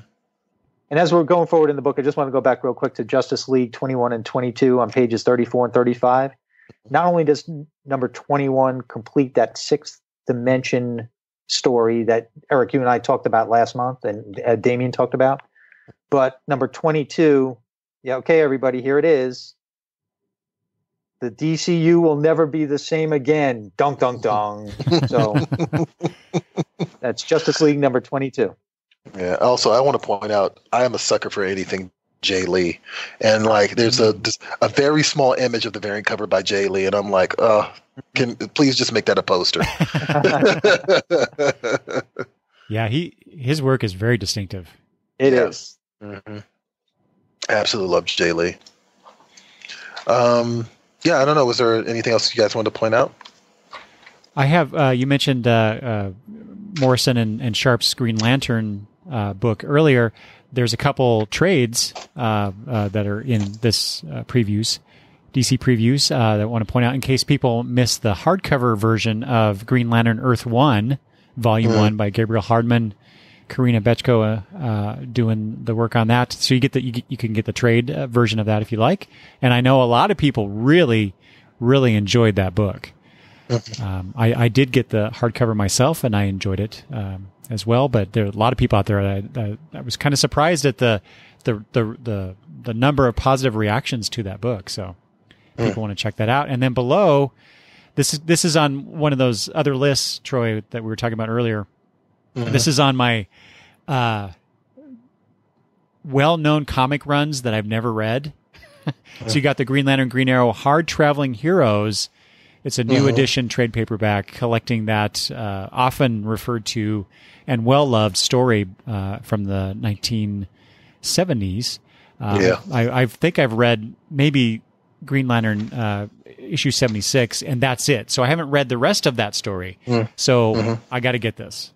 Yeah, it's Denny O'Neil and it's Denny O'Neil's Neil Adams and Dick Giordano. Like, this is classic stuff. Like, it's got that great bit where the elderly black man is telling Green Lantern, "You worry about the blue man and the yellow man, but what about the black man?" Right. Like, it's just a great 1970s comic moment. I love that stuff. I also want to point out there's an absolute art of Adam Hughes, which is another artist I'm a sucker for, and it's $75. But if it's an absolute, I'll probably dive on into that. Yeah, those kind of books I would love to get, but unfortunately, because of the price, I generally shy away from those. Yeah.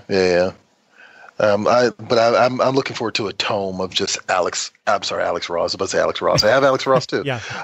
Adam Hughes artwork. Like, I'm just a big fan of that. I also just want to maybe point out for a second, like, there's a really cool DC collectible from Dark Knight's Metal. It's based on the artwork of Greg Capullo, the Murder Machine statue, and it looks like I didn't read Dark Knight's Metal, but it looks like some crazy Tron version of Batman. Yeah, it does. I just wanted to point that out real quick. I didn't want to jump too far ahead. Sorry, guys. Well, since we're talking about that, I had this on my list a few pages before that on 76. It's the Bat Family Nightwing multi-part statue.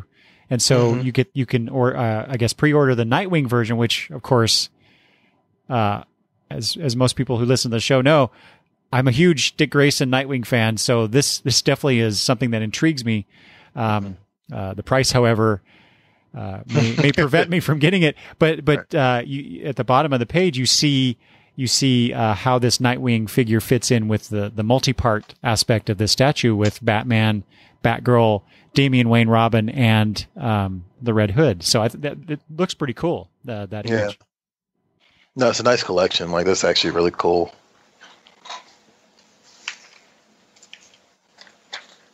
All right. Anything else from DC? I mean, like, I'm at this point, I'm like gaping at the some of the toys in the back. Like, there's an amazing Mark Silvestri statue it's $80. Wow. Yeah. Batman black and white looks like it's almost like a Game of Thrones type of thing, right? Yeah, I can't believe that's his chair. I can't believe that's just $80. Yeah, it's beautiful. Yeah, it's beautiful. Yeah. I just have a couple of, as they say, floppies that I want to call out real quick. Yeah. On page 43, it is the last issue of Scooby Apocalypse. Can you believe it lasted 36 issues? Wow. Yeah. That's another book that I've been meaning to read, because, like, I like Keith Giffen, I like J.M. DeMatteis, and the idea of a kind of pseudo-serious Scooby-Doo book about the zombie apocalypse is very intriguing. Yeah. It's funny how out of all those Hanna-Barbera launches, even with the popularity of the Flintstones, that the only one that really lasted was this one. Right. Yeah. Yeah, I keep saying I'm going to go back and read those because I actually stumbled upon an issue, like a random issue, where it was like Daphne was about to blow her brains out. Oh, like she just kind of reached a point where she just didn't think she could take it anymore. She was about to like shoot herself in the head, and I was like, "What is this?" That might be a surprise hit omnibus if it ever comes out. Yeah, and I think they used to have backup. I haven't read an issue, but I believe that there have always been backup stories. And for the past couple of issues, it's been Adam Ant going through some sort of trials to join the Justice League. Oh, so that would be a kind of a cool thing to read. I want to read that. Yeah, I would read that. Adam Ant was always one of my favorites from my youth. On page 45, the second issue of Second Coming, written by Mark Russell with art by Richard Pace. I've heard that this has caused a little bit of a tizzy on social media. Yeah. Oh, yes. Yeah. So I haven't read anything, I haven't seen the posts, but I can imagine what they are. Yeah. Well, I mean, it's also... Well, no, I was just going to say, I don't even think the first issue's even come out yet. No. So yeah, right. Yeah. You're right. I think people need to maybe wait and see before they judge too harshly, exactly. But I'll just stop there. Now another issue 36, that's a final issue, is Titans 36. Now, I don't want to dwell on this too much, but wasn't Titans, when it first came out, it was right after Rebirth, and it was supposed to be the title to read in addition to The Flash that was supposed to give us some sort of a hint as to what was going on. And here we are 3 years later. It's like they've abandoned the Rebirth idea. We're in a new Bendis era, like it's going in a totally different direction. Doomsday Clock seems so peripheral right now, where that was supposed to be the end-all, be-all. It's almost even like what Tom King's doing with Batman has strayed so much from whatever Rebirth was originally supposed to be, that it's almost like they put it on hold because that's also popular. Let's not even visit Rebirth until Tom King's done. Bendis has done what he's going to do. And so it's almost like Titans was just like left in the wind. So I don't know if anybody's been reading it, but I'd be very curious to see what the heck was going on with that. That's another thing I'd like to know the behind the scenes. I know, yeah. But isn't that something you'd like to know the behind the scenes of? There seem to have been some sort of decisions in editorial that have guided all the stories that I think we should have read that we may never read. Right. I think especially DC and Marvel, that they're just trying to find the things that resonate with the fans, and if something over here, even though they started something going down one path, they'll discover something that's resonating, and they'll just pursue that. Yeah. They're just trying to tell good stories that we fans will buy. So they'll stay in business. Yeah. We know only mature people are listening to this show, but I won't go into details. But let's just say Wonder Woman number 69 has to deal with lust. Let's move on, shall we? Actually, it does. Everybody's making out on the cover. Interesting. Only you, George. Only you. That's what sets us apart from the others. There you go. Before we move on from DC, I do want to point out a few more trades. Maybe it's just the nostalgia aspect of it, but we've got Shazam, a hardcover collecting the 1970 series. Another thing that I've not read, but I've always been really curious about. So you get for $50, you get was it Shazam 1 through 18? I think that's when they brought that character back after a long hiatus. This is after DC acquired the property. Right. So I've always been curious about that, and I've always wanted to read more Captain Marvel material. So there's that. And then a couple pages before, I should have started with this, but oh well. Page 68. If you're a fan of Michael Golden's art, they have a collection of his Batman work from various issues, and I happen to like Michael Golden, so there you go. Yeah. And that's all I have, gentlemen, for DC. Anything else? No, tons of cool stuff. Right? But can continue exploring. All right. So next we have IDW. Nice. which starts off with the image from the new Star Trek miniseries or Star Trek series, which I believe is also the main cover of this month's previews. Mm-hmm. Yep. So yeah, the cool thing about this, actually, I should have pointed this out earlier. The covers for this month's previews are War of the Realms, which is actually, I guess, issue 1 was solicited last month, but this is like Marvel's focusing on the series as a whole, so they're soliciting for issue 2. They're highlighting issue 2 on the cover, and Star Trek Year 5. And as someone I'm not a hardcore Trek fan, but as I am fascinated by the idea that the TV show was 3 seasons. The cartoon, I guess, technically would be the 4th season, and now IDW is making this the official 5th season. Right. So I actually find that kind of cool. So yeah. You said everything I was going to say about the book. Oh, sorry. But no, it's fine, because I am a huge Star Trek fan, and so and IDW's Star Trek books that they've been putting out in the last several years, mostly starting with the 2009 Star Trek movie, bringing those characters and that version of Star Trek into comics has just been fantastic. Quality stuff from the beginning to the end. And so I'm very much looking forward to reading what happened during year 5 of the 5-year mission.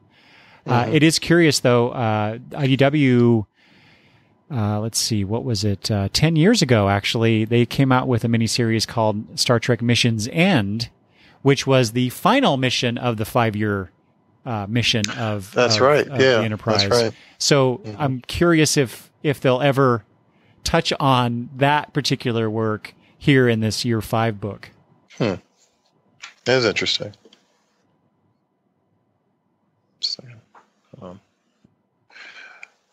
Yeah, I also want to point out that the Star Trek, the Q conflict is continuing, because the first issue just dropped this past month, and that's a major crossover. Pretty much I feel like it's everybody's favorite captains. Yeah, like I joked on the show that like the only one not in this mix is Scott Bakula.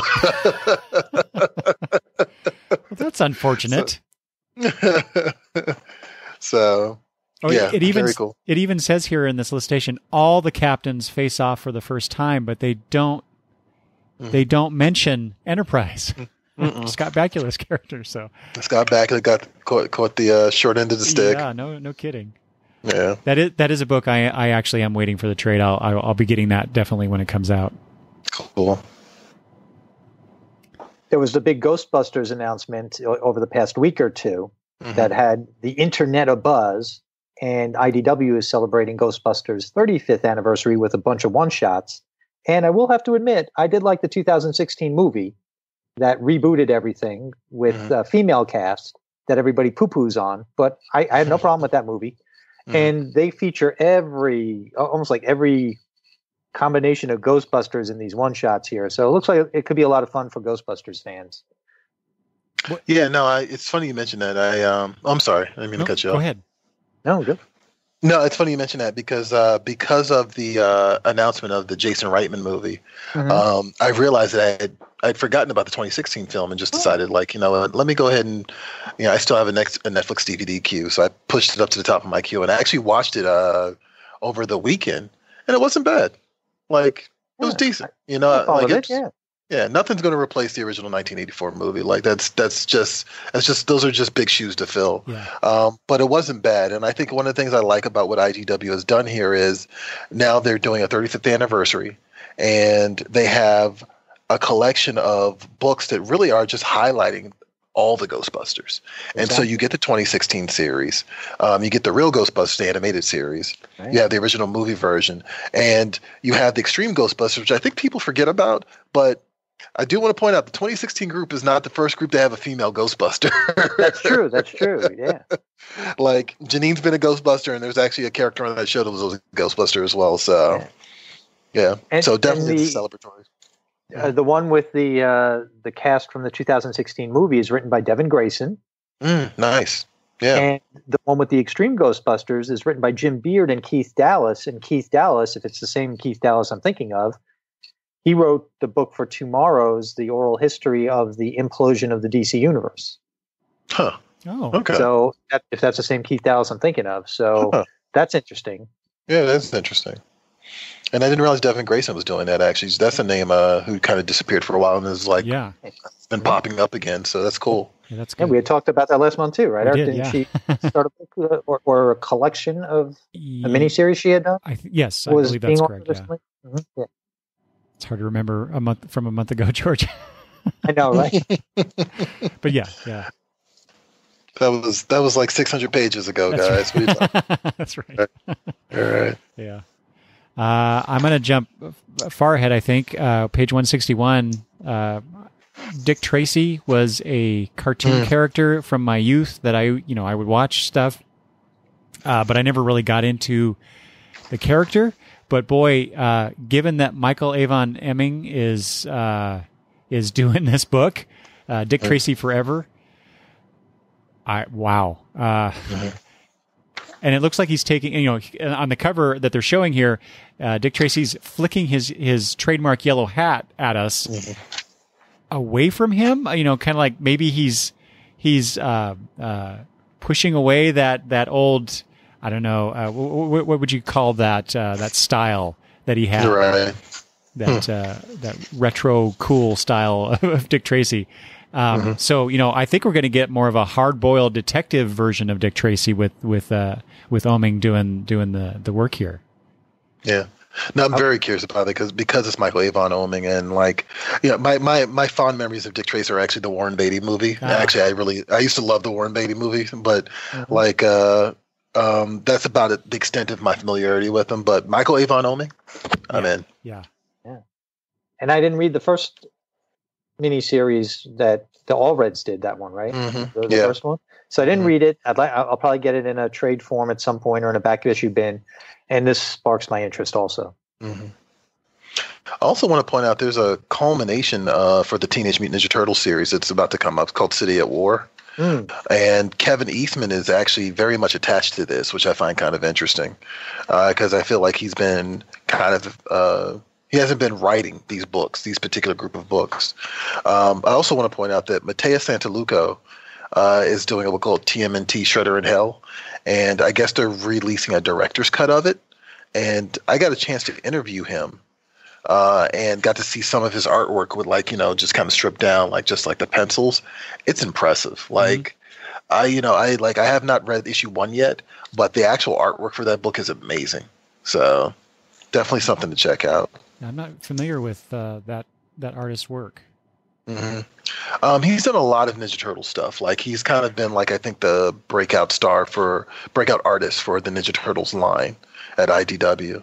And Shredder in Hell, as a concept, is exactly what it says. Oroku Saki died, and now he's in the underworld, I guess, fighting for his life. So very interesting. For his afterlife, I should say. Yeah. I've got some things from Black Crown. We were talking about Shelley Bond before. New Black Crown book called Eve Stranger. You have unlimited funds, a jet set lifestyle, and extraordinary abilities, and your bloodstream is filled with nanobombs. And of course, hilarity ensues. I had noted that one as well, George. Yeah, David Barnett and Philip Bond. And David Barnett, I may say, writes a book that I'm happy is back called Punk's Not Dead. Punk's Not Dead, London Calling #3 is solicited on page 165. I was a fan of the original, and I'll be purchasing Punk's Not Dead, London Calling. Yeah, it's really interesting. This is another one. We talked about the Vertigo editors finding various homes at different publishers, and Shelley Bond's Black Crown is another one of those. And she's definitely taking a kind of a punk rock attitude towards it, which I think is what she brought to Vertigo, honestly. Yeah. And I had a chance to read Lodger, and that was actually we talked about David Lapham earlier, but that was actually a really cool book. Okay. And now the trade's available as well. I'm going to do a little bit of a deep cut here for IDW because on page 166 and 167 there are two graphic novels that look very interesting to me. One is called Box, Book 1, by Patrick Werbelet and Hugh Heidschroeder. Matthew likes to build things and invent things, and he finds a box in front of his house one day, but it is a living toolbox. Even better, Box loves to invent things too, so they become fast friends. But where did Box come from? And how did he get to be so magical? When his secret comes out and accidentally leaves Matthew's parents frozen, the two friends will have to race to find the answers and save the day. For $9.99, you get, I don't know how many pages it is, but it sounds like a pretty interesting young reader's graphic novel. Yeah. And then on the opposite page, you have Penny Nichols by M.K. Reed and Greg Means with art by Matt Weigel. Penny gets roped into helping out for an amateur slasher film. And it turns out that, again, more hijinks and hilarity ensues. And it is an original graphic novel that is a loving tribute to the chaos and camaraderie of DIY filmmaking. And the ways we find our future and our family in the unlikeliest of places. And there's just a little hint of some sample pages at the bottom. And I don't know, things like this are the things that get my attention more nowadays than some of the superhero stuff. Well, speaking of that, there's a couple books in here that I noted because I thought that perhaps my 13-year-old granddaughter might be interested in them. She's so Troy knows she's just getting into comics. She's very interested in art, and so I'm always looking for books that she might enjoy reading. And on 168 is one of these. It's book 2 of the Surfside Girls. I don't know how I missed book 1, but the solicitation definitely caught my eye. It seems like something that she really might enjoy. And the best part is that stuff like this that I think that she'll enjoy and I order for her and she reads, I get to read too. So I get exposed to, different kinds of stories, different kinds of creators' work. And this is by Kim Dwinnell. And then a few pages before that is Four Sisters. This is oddly also a second book. This is volume 2, Four Sisters, volume 2, Hortense by Katie Bauer, Malika Ferduk, I think. Mostly, it's the preview pages just look really cool. It looks like it's watercolor, but I'm not sure. But it based on the description here, it sounds like something that that Madison might enjoy. So yeah, cool. It looks like it's about a young girl who's trying to basically figure out what she wants to do with her life, and because she's 11 years old. That's right. So yeah. Anyway, anything else from IDW, gentlemen? No, I think I'm good. Yeah. Okay. Yeah. So Marvel would be next. Okay. And Troy, you mentioned earlier that the War of the Realms cover is one of the covers of the previews catalog, and so George and I talked about War of the Realms last time as well because I'm a huge, I'm a Jason Aaron fan. I follow certain creators like you do, and so this whole story, this War of the Realms, has been building up for years. In the Mighty Thor and now the Thor book that's out. Yeah. And Russell Dauterman is just a fantastic artist. Yeah. And you combine that with Matthew Wilson, who I will say is, I think, one of the greatest color artists in comics today. It's going to be, regardless of what the story is about, it's going to be a beautiful, beautiful comic book. Yeah, and you have to, truthfully, if you're dealing with anything involving like the Nine Realms or Yggdrasil or, the colorful world of Asgard, you got to have some great colors. And these every image I've seen from War of the Realms is just eye popping. Yeah. Also, I'm a sucker for Art Adams anything. So that cover image is beautiful. I thought it was Art Adams actually on the front of the catalog this month, but that's I think it's Nick Bradshaw, actually. Oh, really? Okay. Yeah. I thought it was Art Adams, too, but it's Nick Bradshaw, huh? Oh, yeah. Which, who's also become I've also become a fan of. So.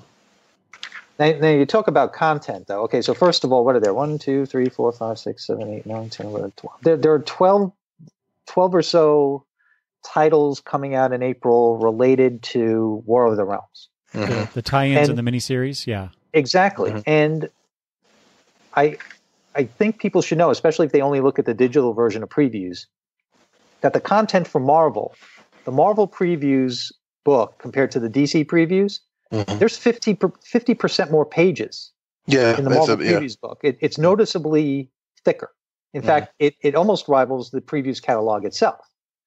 But Marvel is going to have a lot on the shelves. They're going to flood the shelves in April. I mean, it's noticeable. You can notice it right here in just these two books. Yeah. And also, the previews are just, are out of control in this thing. Like, I mean, they just jump off the page. Like, Russell Dodderman, Nick Bradshaw, Art Adams. Like, this is just absolute eye candy. The double page spread by Arthur Adams and Matthew Wilson. Oh my God. Yeah. Beautiful. Yeah. Also, I just want to point out, this is something I've recently got put onto the Journey into Mystery #1, which is also War of Realms tie-in. Apparently, there's a podcast called Adventure Zone, and people love it. And I wasn't really aware of this beforehand, but the creative, I guess the father and sons trio that does the podcast actually also is writing this book. So definitely check that out if you're a fan of that. Yeah, I saw that too, and my first thought, George, was when do we get our comic? I know. Come on. I'm trying to think. What are they going to let us write? Well, they're certainly not going to let us write War of the Realms Uncanny X-Men #1 of 3, but Matthew Rosenberg's writing it, and Pierre Perez is doing the artwork, and the David Yarding cover is beautiful. And I'm a New Mutants fan from old, especially when they revealed that Danny Moonstar had some sort of a connection to Asgard. So it's very interesting to see that they're focusing on this New Mutants cast here in this Uncanny X-Men tie-in to War of the Realms. Mm-hmm. Look at that cover there, though, man. Yeah, I was about to say, yeah. Hard to convey again on an audio medium, but beautiful. Mm-hmm. Check the previews website, folks. I see here on page 23 that they're doing a 3D. It's a reprint of Mighty Thor #1, but it's a 3D version of it.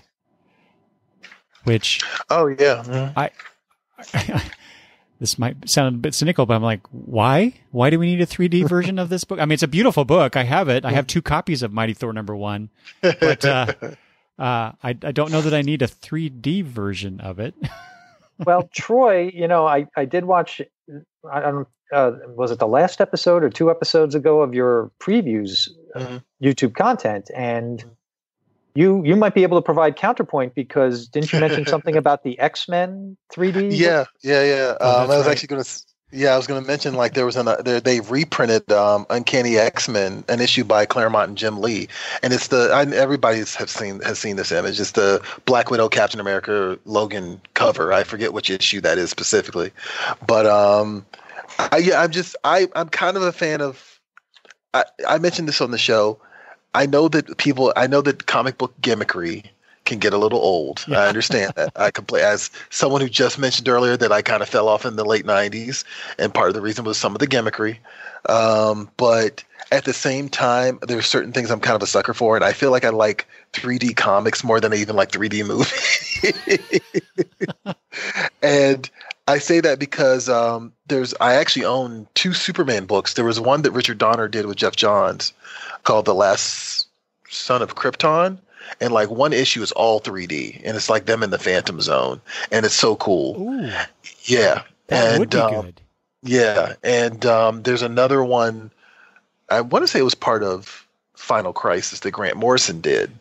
That was also a 3D one. Was it Superman Unbound? No, or am I confusing something things? Like that? Something like that. Yeah. I did read that one.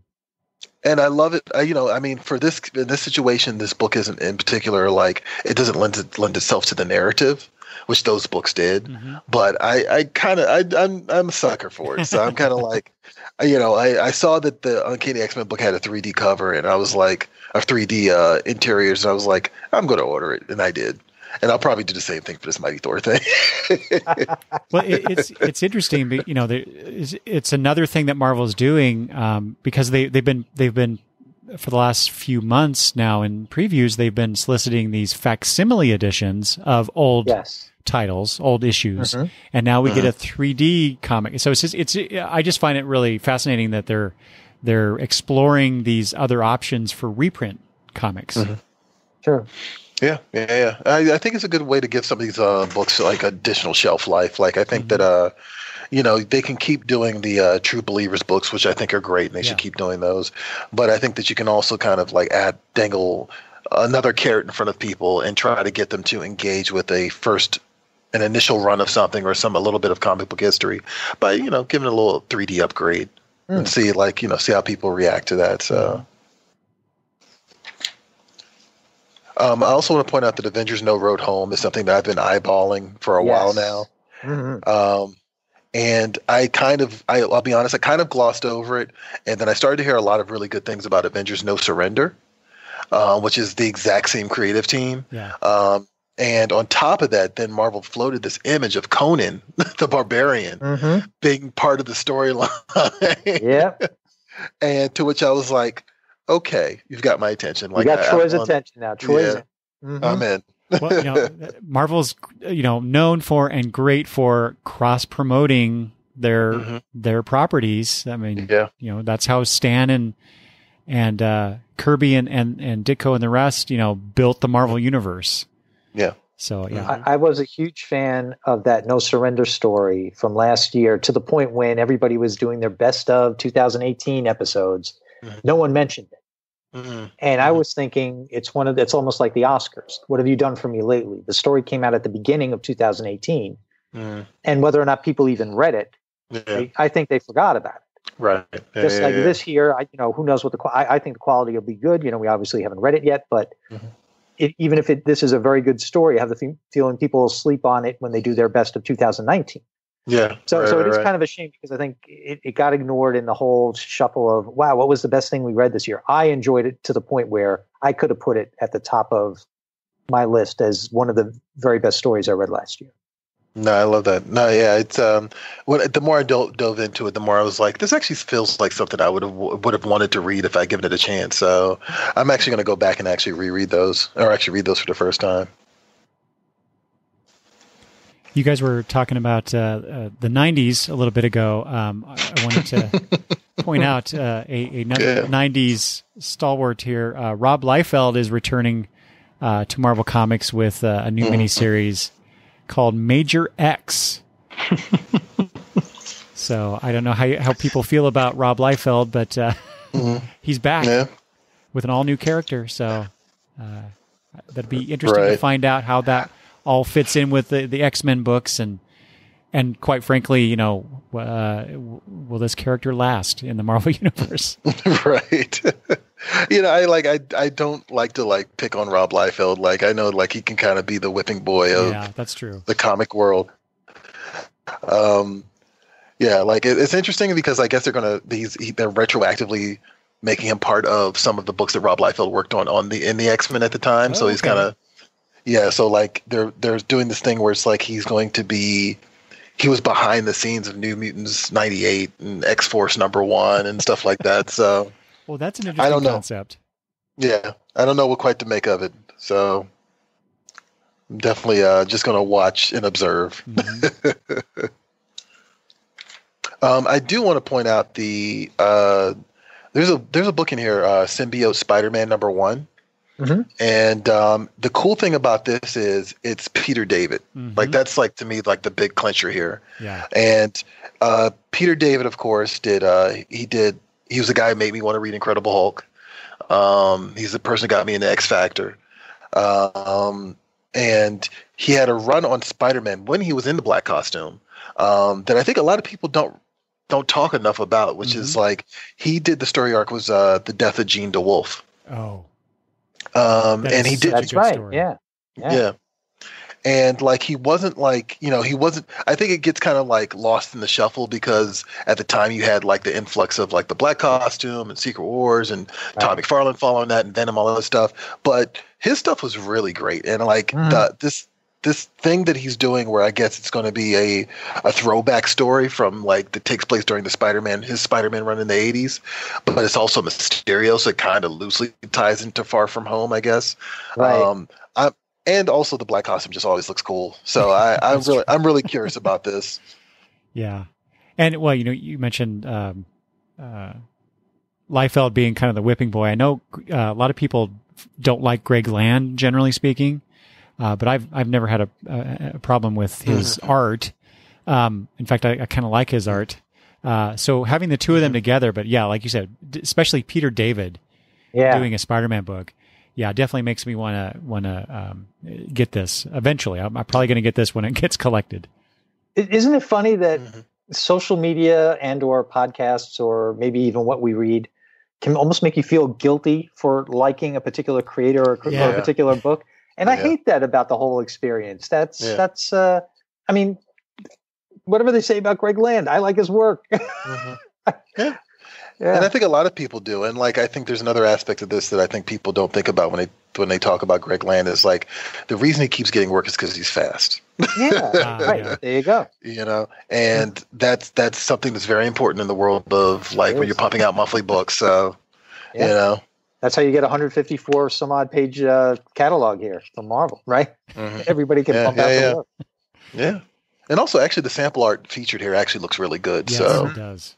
Mysterio, Mysterio always looks awesome. Yeah. Mysterio is one of those villains from any character's line where it's like, this should really be stupid, but it just seems to work. And that's a costume you really don't mess with. I mean, look at all the other villain and superhero costumes that have changed throughout the years. That's pretty much Mysterio from 1963 or whatever, right? Yeah.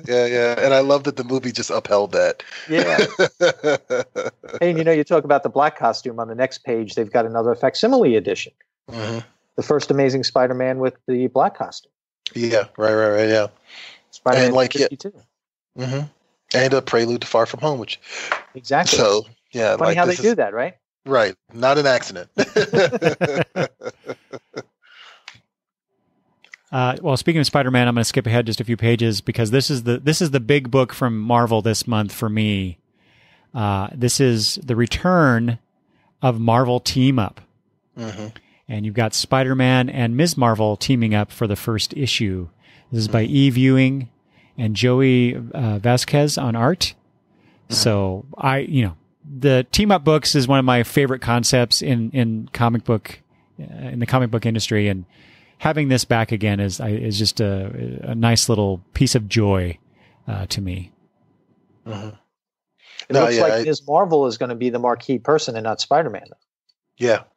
Even though his name comes first on the cover, I'm led to believe by one of those variant covers that she's going to be the star, not Spider-Man. Yeah, I think that she's going to be kind of the hook.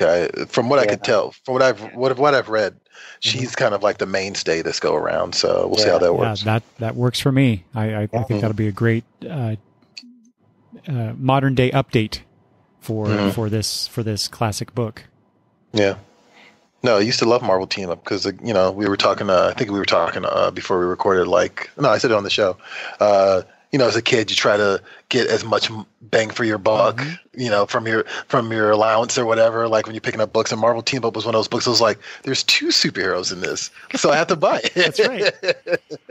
Yeah, team up books and group books like Justice League and Avengers. It's like more bang for your buck. That was one of the hooks on the newsstand in the spinner racks, right? When we were kids, that was the hook. Yeah, that was the hook. Yeah.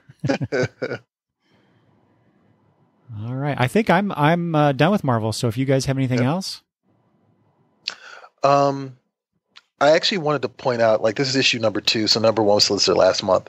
But Chip Zdarsky's doing this thing called Spider-Man Life Story. Oh yeah, and he's going decade by decade, and I'm not quite sure what to make of it, but I'm also very curious about it. Yep. And I've actually kind of Chip Zdarsky's bank of trust has built up with me quite a bit in the last year or so. So as a writer, I've really glommed on to his style of writing, and it looks like it's going to be a real world history, but alongside the world of Spider-Man, the stories of Spider-Man at the time. So yeah, I'm very curious about how that's going to pan out. And the cover is really interesting with the Green Goblin goblin bomb, but it's in the form of a disco ball. A disco ball, right? Because it's the 70s, right? Yeah, I love that. Why didn't the Green Goblin ever think of that? Right. Yeah. Right. You should have had a disco ball, pumpkin bomb. Yeah. Yeah, that makes perfect sense. Yeah, I think beyond that, I don't know, George. I was just going to go through some stuff that I've been eyeballing for a while. Was there anything that Well, I have some stuff in the back of the book, the back of the Marvel book, merchandise and maybe a trade or two. So why don't you go ahead, Troy? I just, I saw there's the Marvel's annotated that's actively going to be coming out, which I think is kind of interesting to get a breakdown of each of those gorgeous pages by Alex Ross from the Marvel series. In addition to that, I just read Daredevil #1 this past week, so that's another Chip Zdarsky book, and I'm on board. So #4 is being solicited this month. Let's see here. There was something else I had bookmarked in here, and now I'm trying to find it. But while I figure that out, George, if you want to go ahead. Okay, I'll go real fast. I'm a big fan of Dazzler, but because I'm an old man, I like Dazzler's original look. And there is Speaking a of disco statue. balls. Yes, Yeah, there right. you go, disco balls. Yeah, a nice transition there, right? So for $49.99, there's the Marvel Comic Gallery Dazzler PVC diorama in all her Nice. early '80s glory there. Mm-hmm. So I'm loving that. Not like I'm going to pick it up, but it's just nice to know it exists. And we were Right, talking yeah. about team up books, and I don't know if Marvel Team Up now is coming out based on the success of the Marvel 2-in-1 Chip Zdarsky book that was basically a prelude to the Return of the Fantastic Four. But Yeah. if you're a fan of team up books, on page 114, volume 4 of Marvel 2-in-1, the Marvel Masterworks collection, the hardcover collection, has Marvel 2-in-1, the original version, number 37 through 46, 2 annuals, number 2 and number 3, and Avengers Annual number 7. So, but of course, those go for $75. But if you average it out, not so bad per issue. No, not at all. And you don't have to go back issue bin diving. Yeah, right. Actually, I guess I should point out this is Marvel's 80th anniversary, so you're going to see a lot of collections of classic stories and commemorative books and tomes and stuff like that.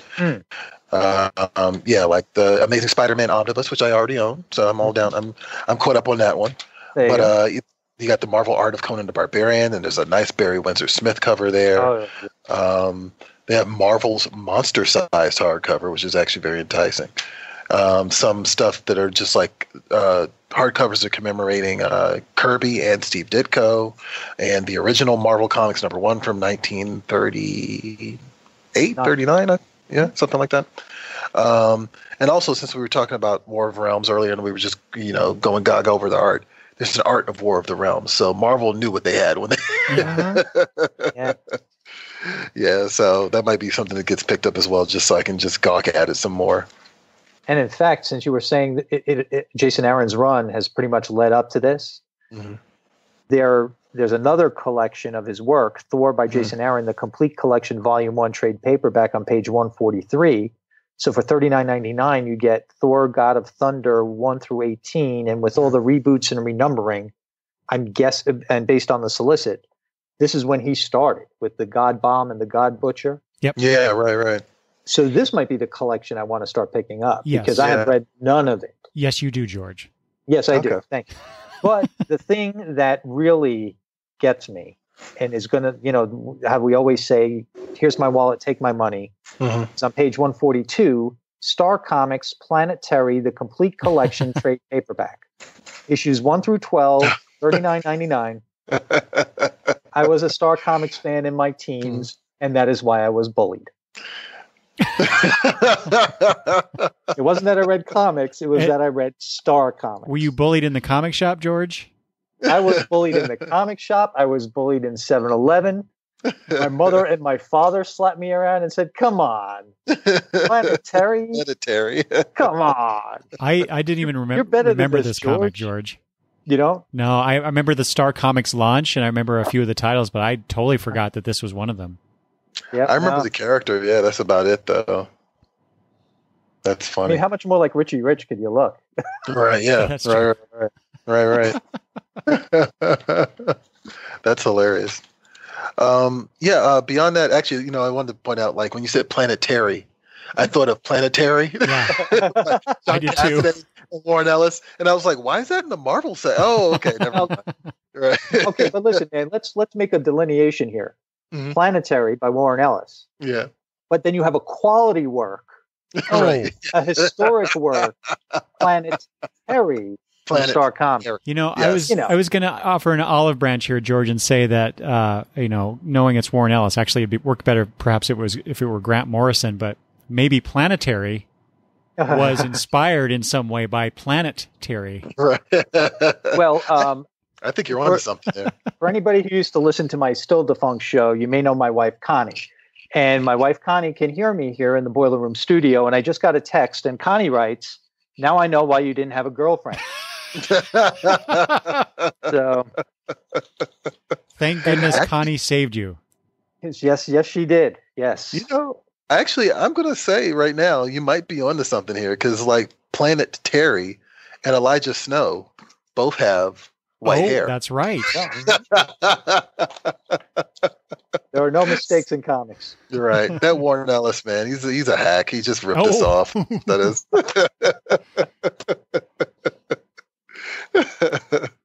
But yeah, those are just some cool things from Marvel. I just wanted to point out. Had to be something in a 154-page catalog, right? Right. Yeah. Right.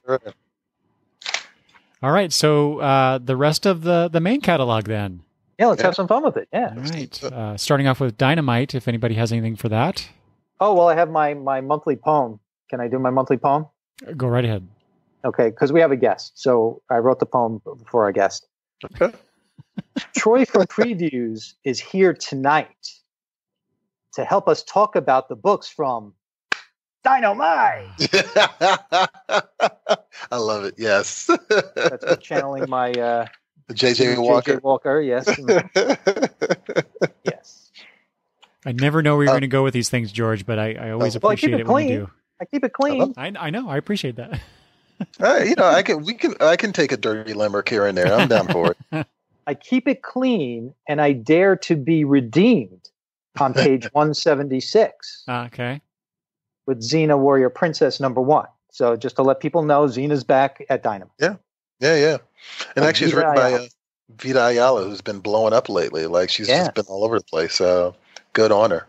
And you guys have a little blurb, little interview. So these interviews here, Troy. Yeah. This interview here, that's a Previews person talking to Vita, or is this somebody at Dynamite providing this to you guys to put in the catalog?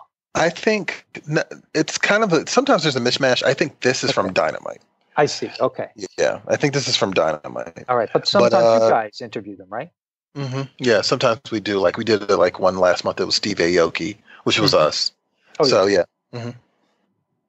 Those interviews are generally at the beginning of or somewhere towards the beginning of the catalog, though, right? Is that what you're referring to?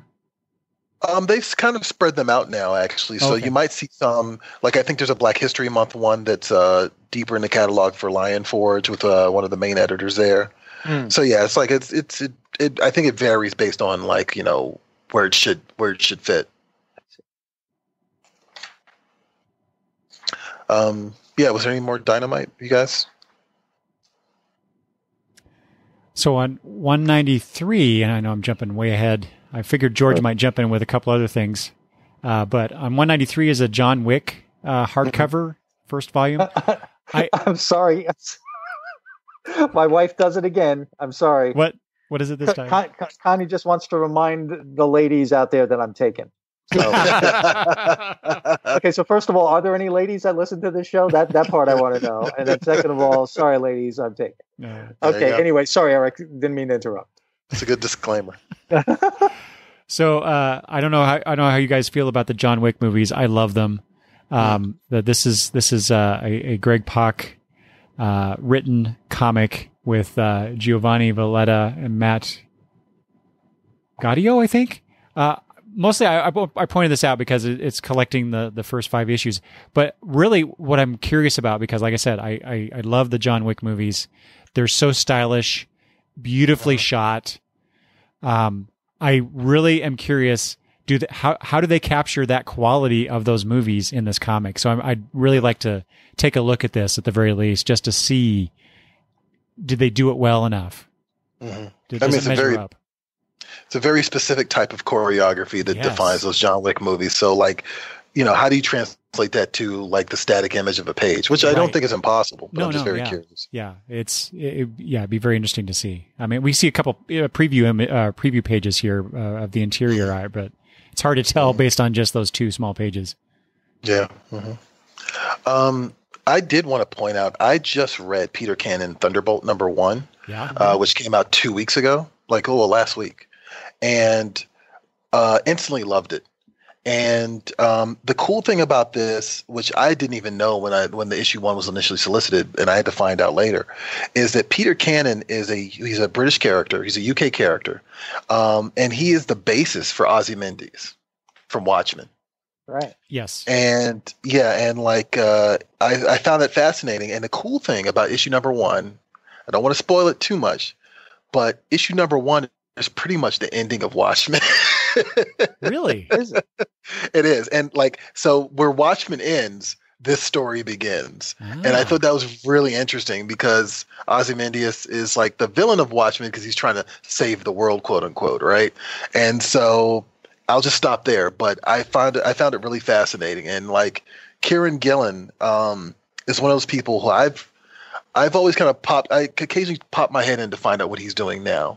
And he's just all over the place. He has Wicked and Divine. He does Darth Vader. I think he did a book a few years ago for Marvel that was called Sword, which was just about Beast and Abigail Brand in space. Yeah. He has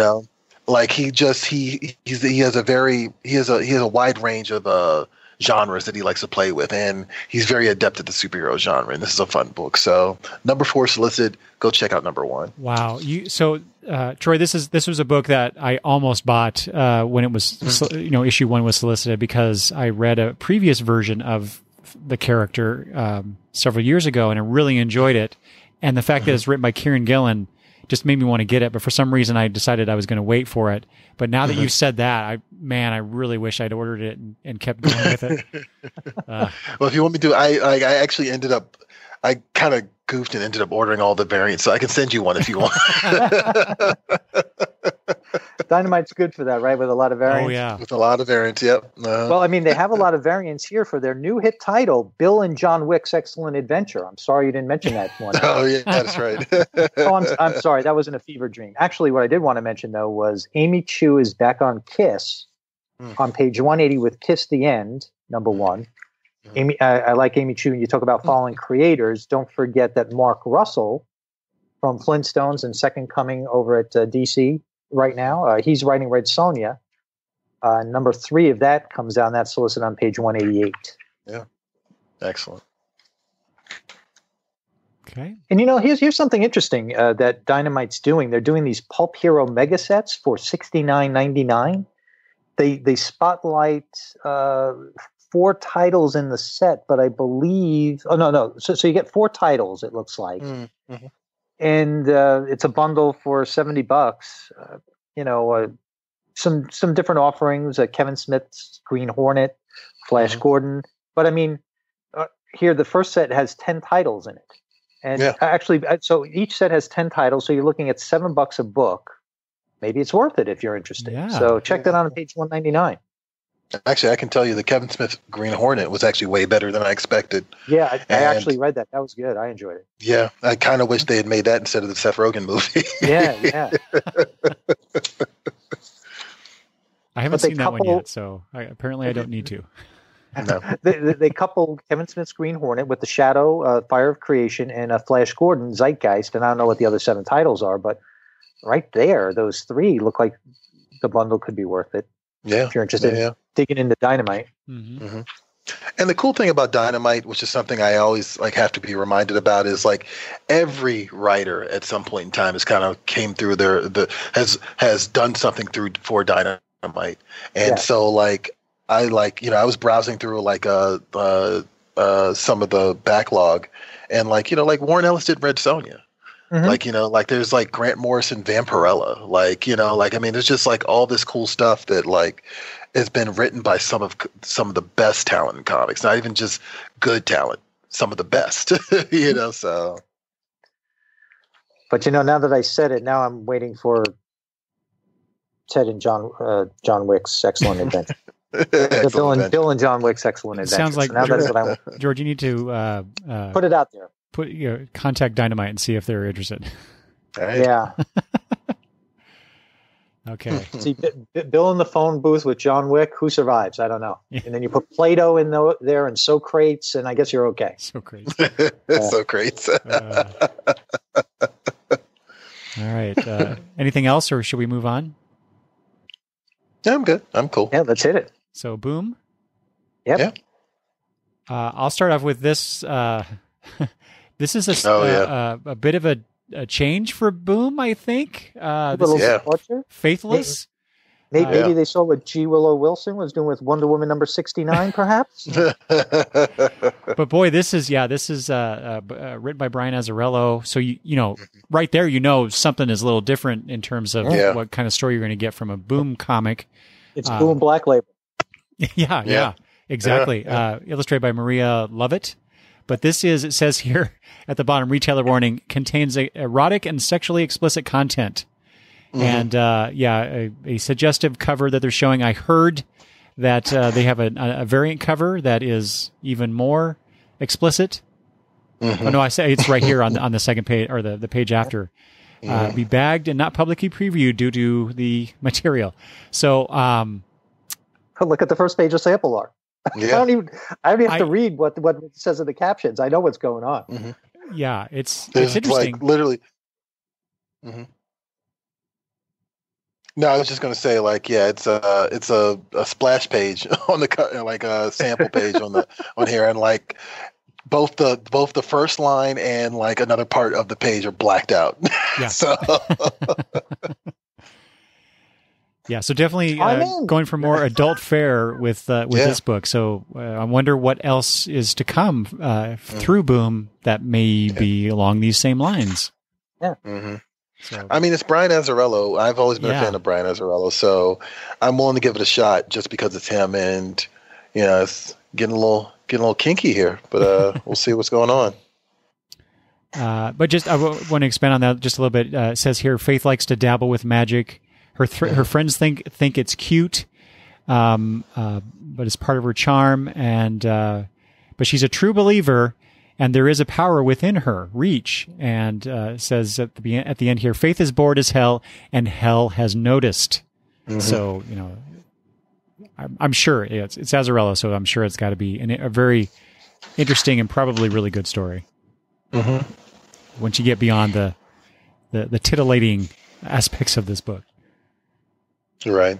Well, I don't think it's going to let you get beyond it. I think that's going to be very much married to this story.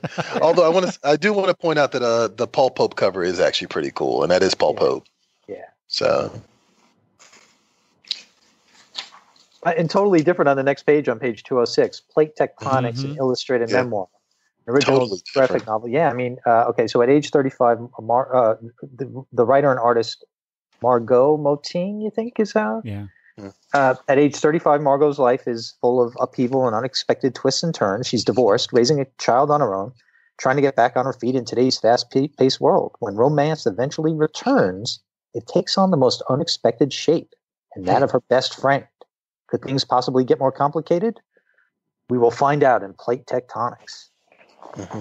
And I like the sample art here on page 207. So actually, Troy, on your website, a page like this in print, we would still see the sample art that we would see in print as something that we could click on the page, or how does that work out? On the well, if it's on the catalog page, it's probably presented as a preview. Okay. So it's just one extra click you have to do. Is that it? Yeah. Nice. Okay. Since we're talking about that, I just want to note, I was going to talk about this earlier, but I forgot. In the digital, the PDF version of the catalog that I'm looking at today, there are links. So if you see something in the PDF and you want to find out more, or go to the website, there you guys have it linked. So I could click here, and it takes me to the previews page on the website. So I thought that was kind of neat. Yeah. No, the intention is to we know that people engage with comics in different ways. Mm-hmm. So we want to we just want to allow people to engage with comics the way that they want to engage with it. Yeah. So, yeah. Nice. Mm-hmm. Anything else at Boom, guys? Let's see here.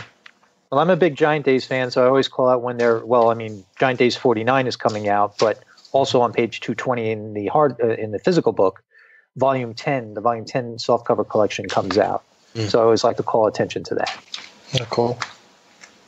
And on page 212, there is the Hexed Omnibus, collecting all 16 issues of the original Hex Limited series. Now, this is something that I was aware of, but have not read. But then when I read this solicitation text here for the book, featuring a supernatural thief for hire, that idea just sounds really cool. Mm-hmm. So I'd like to check that out. Yeah. And that's it for me for Boom. Same here. That's it for me for Boom. Okay. Mm-hmm. So now we're getting into the. Okay, so now Troy, you've said you've been on a few other shows before. So I would wonder, how deep do other shows go?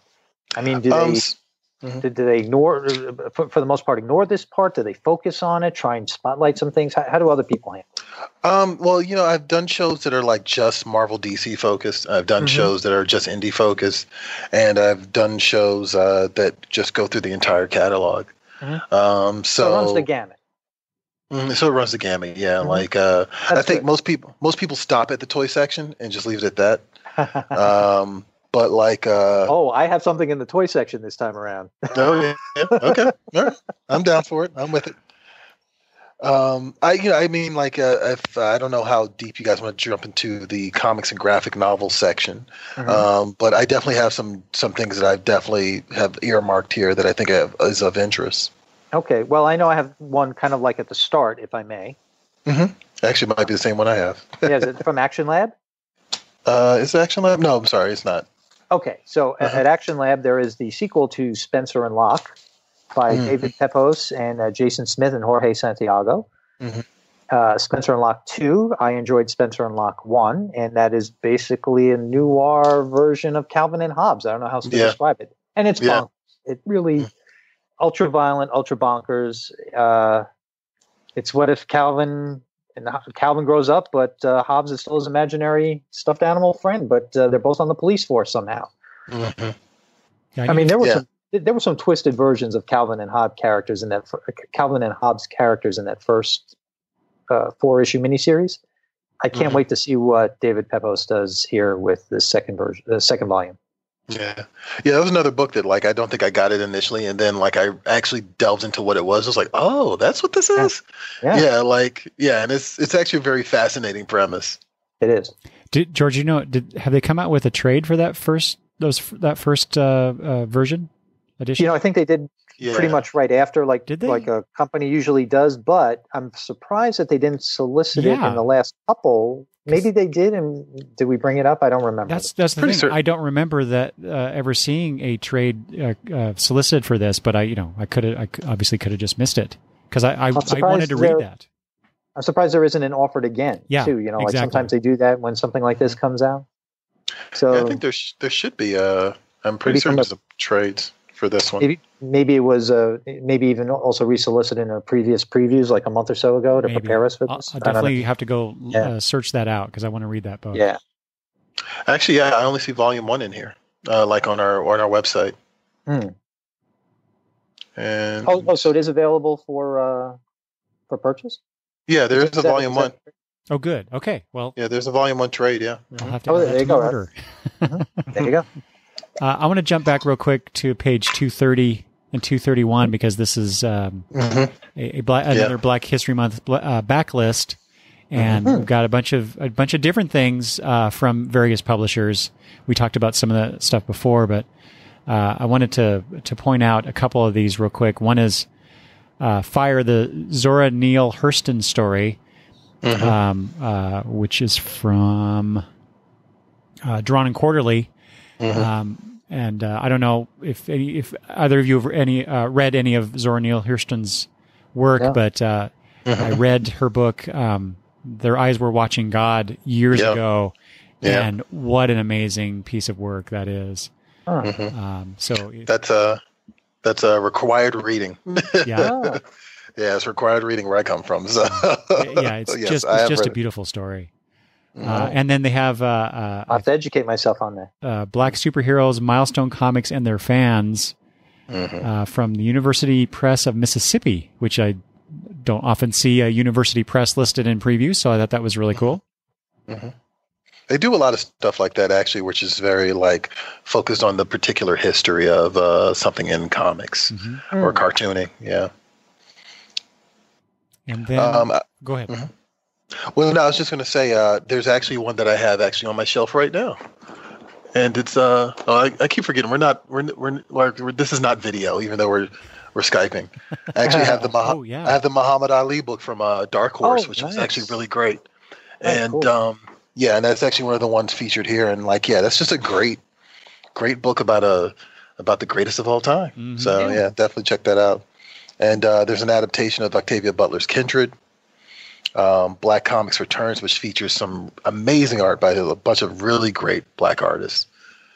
And I also have to point out Malika, because I actually have talked to the guy who runs Unique Studios quite a few times, and he's very, very impassioned about reaching out to comic shops, but also getting his particular stories about his about Nigerian culture out there. So that's actually a really great one to check out.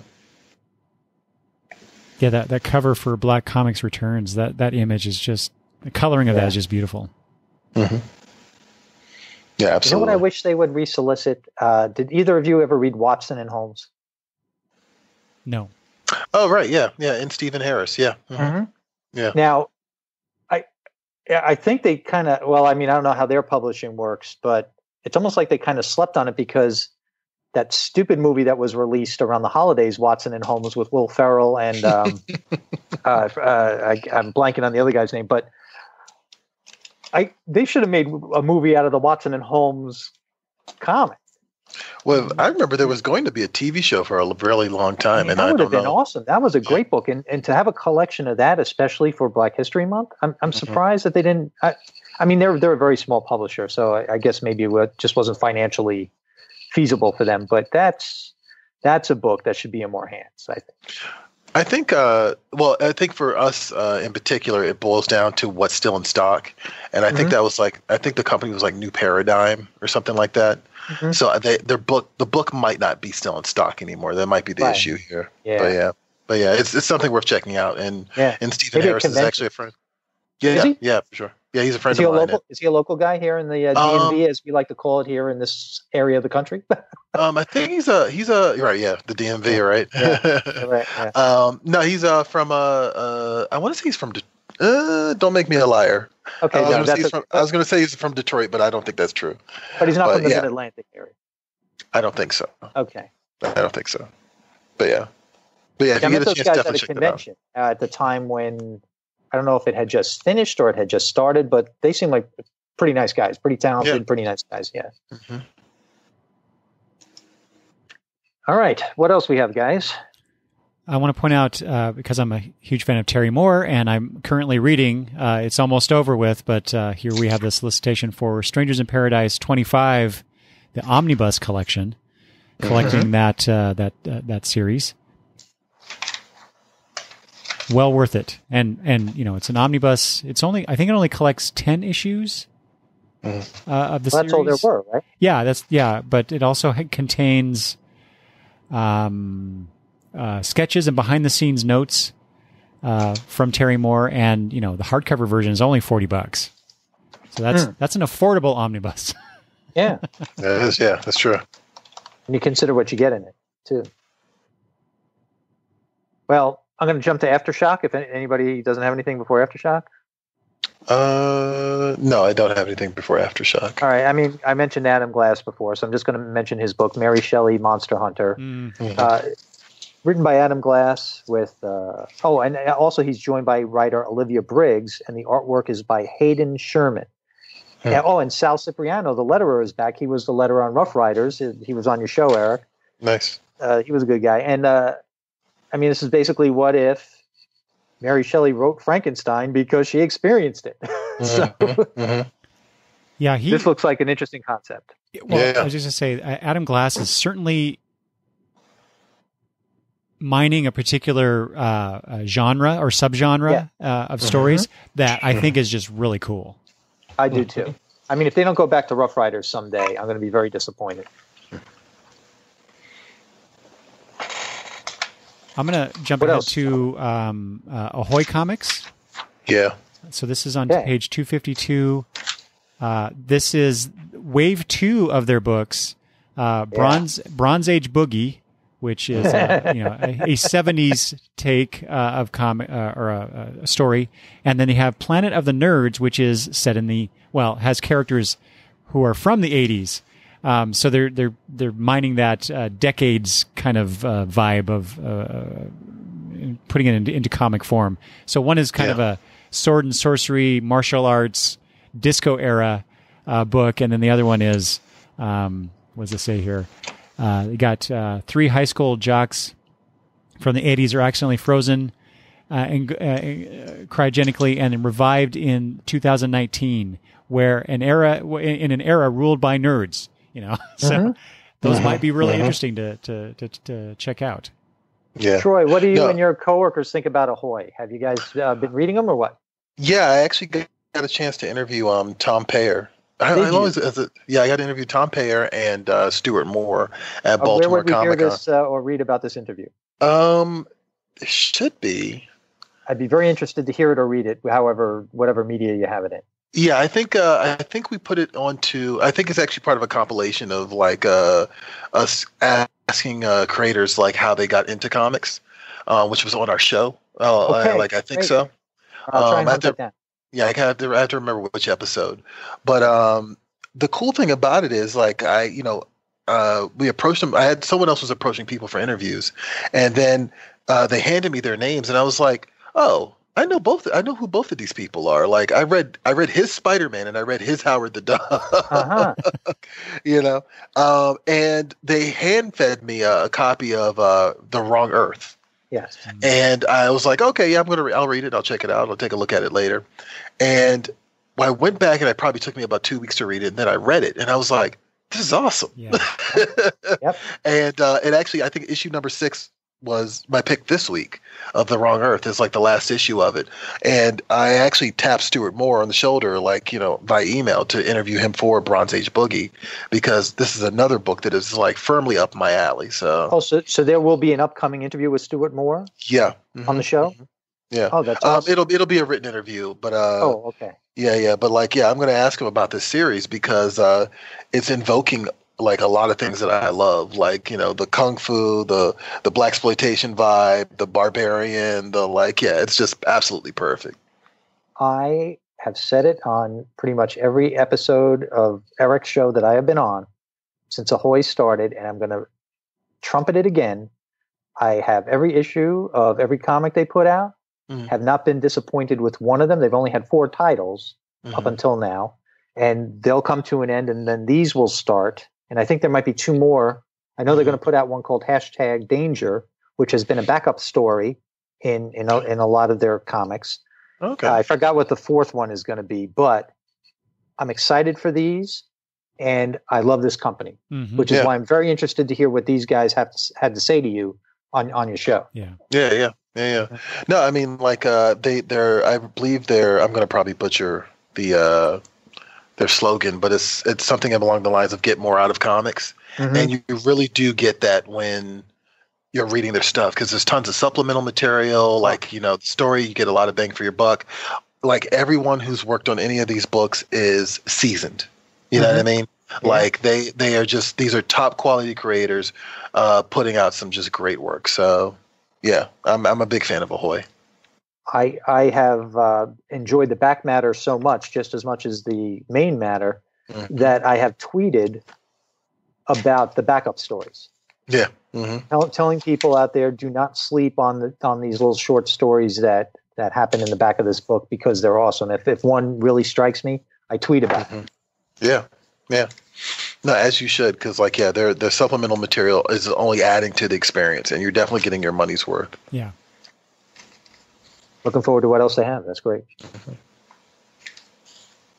All right. I know some people will pass over American mythology, but I'm just going to say real quick, a new Laurel and Hardy comic. That's all I'm going to say. We can move on. Well, I love them because they're doing a 100th anniversary thing for Zorro too, which is actually really cool. Because Zorro's been around for 100 years, which is really impressive. So hard to imagine, right? Right. Yeah. I'm also in the A's, but I'm also eyeballing the Jughead the Hunger versus Vampironica. I have not read Jughead the Hunger, but I have read Vampironica, and I am a big fan of Archie doing horror comics. And I'm very intrigued by this versus book that they have coming up. Like, I think it'll be really interesting. The Vampironica book is drawn beautifully. Like, it's just a beautifully drawn book. Like, it just looks amazing. And I've always been a Jughead fan, so I'm into the idea of the guy who's like the hamburger guy, just like going around trying to eat humans now. It seems like a perfect fit, right? Right. Yeah. Was anything else you guys were taking a look at here? My next thing is on page 309. So, George, do you have anything in between Archie and graphics? I do, and I'll mention them real quick. I am a big Charles Schulz Peanuts fan, and on page 281, there's a hardcover book called For the Love of Peanuts. Launched in early 2018, the Peanuts Global Artist Collective, which features dozens of commissioned pieces by 7 high-profile distinguished artists, has been an international sensation that includes major public art displays in more than 7 cities around the world. The artists selected to reinterpret the work of Charles Schulz, and then they give a list of all the artists here, are represented in this book. And I do like to see, I have another book that celebrated, I forgot how many years it was, of Peanuts, but I have a book of other artists' interpretations of the characters, whether they did their own strips or they just made these beautiful paintings or collages. And a book like this does attract my attention when they celebrate the art of Charles Schulz. So I call that to people's attention. Yeah, nice bit of cartooning history there for sure. Yeah, there's just something about it, and because he's no longer with us, and he had retired anyway prior to his death. But I mean, classic Peanuts is still in the paper every day, every day, every Sunday. So it's I don't know. It's just part of my. I used to read the paper and the comics in the paper all the time, so it just means something to me. And then on page 292, a book by Malaka Garib. I know I'm pronouncing it wrong, and I apologize. I Was Their American Dream, from Clarkson Potter Press. It's basically an immigration story, is what it is. I'm not going to go into too much detail about it, but it seems very interesting. It's $16.99 for 160 pages softcover. Malaka's illustrations come alive with teenage antics and earnest questions about identity and culture, while providing thoughtful insight into the lives of modern immigrants and the generation of millennial children they raised. So I'm kind of interested in that. Yeah. Child of an immigrant myself, so and it's in the news, so another perspective. And for Black History Month, on page 295, Satchel Paige, Striking Out Jim Crow graphic novel. So, graphic novel about the great Satchel Paige. Nice. Yeah. I guess I'm a baseball fan, so Right. All right. Yeah, I guess for me, the next thing for me is there's a book called Dark Rage from Humanoids, which I actually just discovered this past week. The artist is actually Terry Smolderin, who we were talking earlier about Magnetic Collection. Terry did Ghost Money. So yeah, we were talking about Ghost Money earlier. He's the artist of Ghost Money. So yeah, and it's an interesting concept because it's basically about 2 wives who see their husbands murdered, and once the justice system doesn't do anything, they branch out onto their own and start taking matters into their own hands. So it's a very interesting crime book, and I love how dynamic the cover is, even though it's a very small image on the in the catalog itself. I'll tell you, Humanoids has a lot of good stuff. I mean, in addition to that, on page 312, offered again, they have, I think we mentioned this when it was first offered, Eric, the Cabo Disco, How I Managed Not to Be Abducted in Afghanistan. Plus, they have the Snow Day trade paperback, the Young Mozart trade paperback. I mean, they're putting out some really good stuff. Yeah. Yeah, I was going to note the Snow Day trade because that sounds like a really cool story. Yeah, Humanoids is definitely one of those publishers in the back of the catalog where I definitely pause and read through everything they have. Yeah. I mean, they're all great. I mean, what you mentioned, Troy, these other books. I mean, Snow Day, just to let everybody know, it's not a kids on a snow day. It's an outside sheriff who struggles to find his place in an isolated, snow-covered town populated by hard people who are set in their ways. Dun, dun, dun. Yeah. But this Young Mozart book also looks like a nice all-ages book. Yeah. Yeah, it does. does. It's just, and I think it comes with sheet music or some sort of music, I think. It does. Yeah, it does. Included Young Mozart's playbook, Play and Learn with the Musical Legend. So that's cool.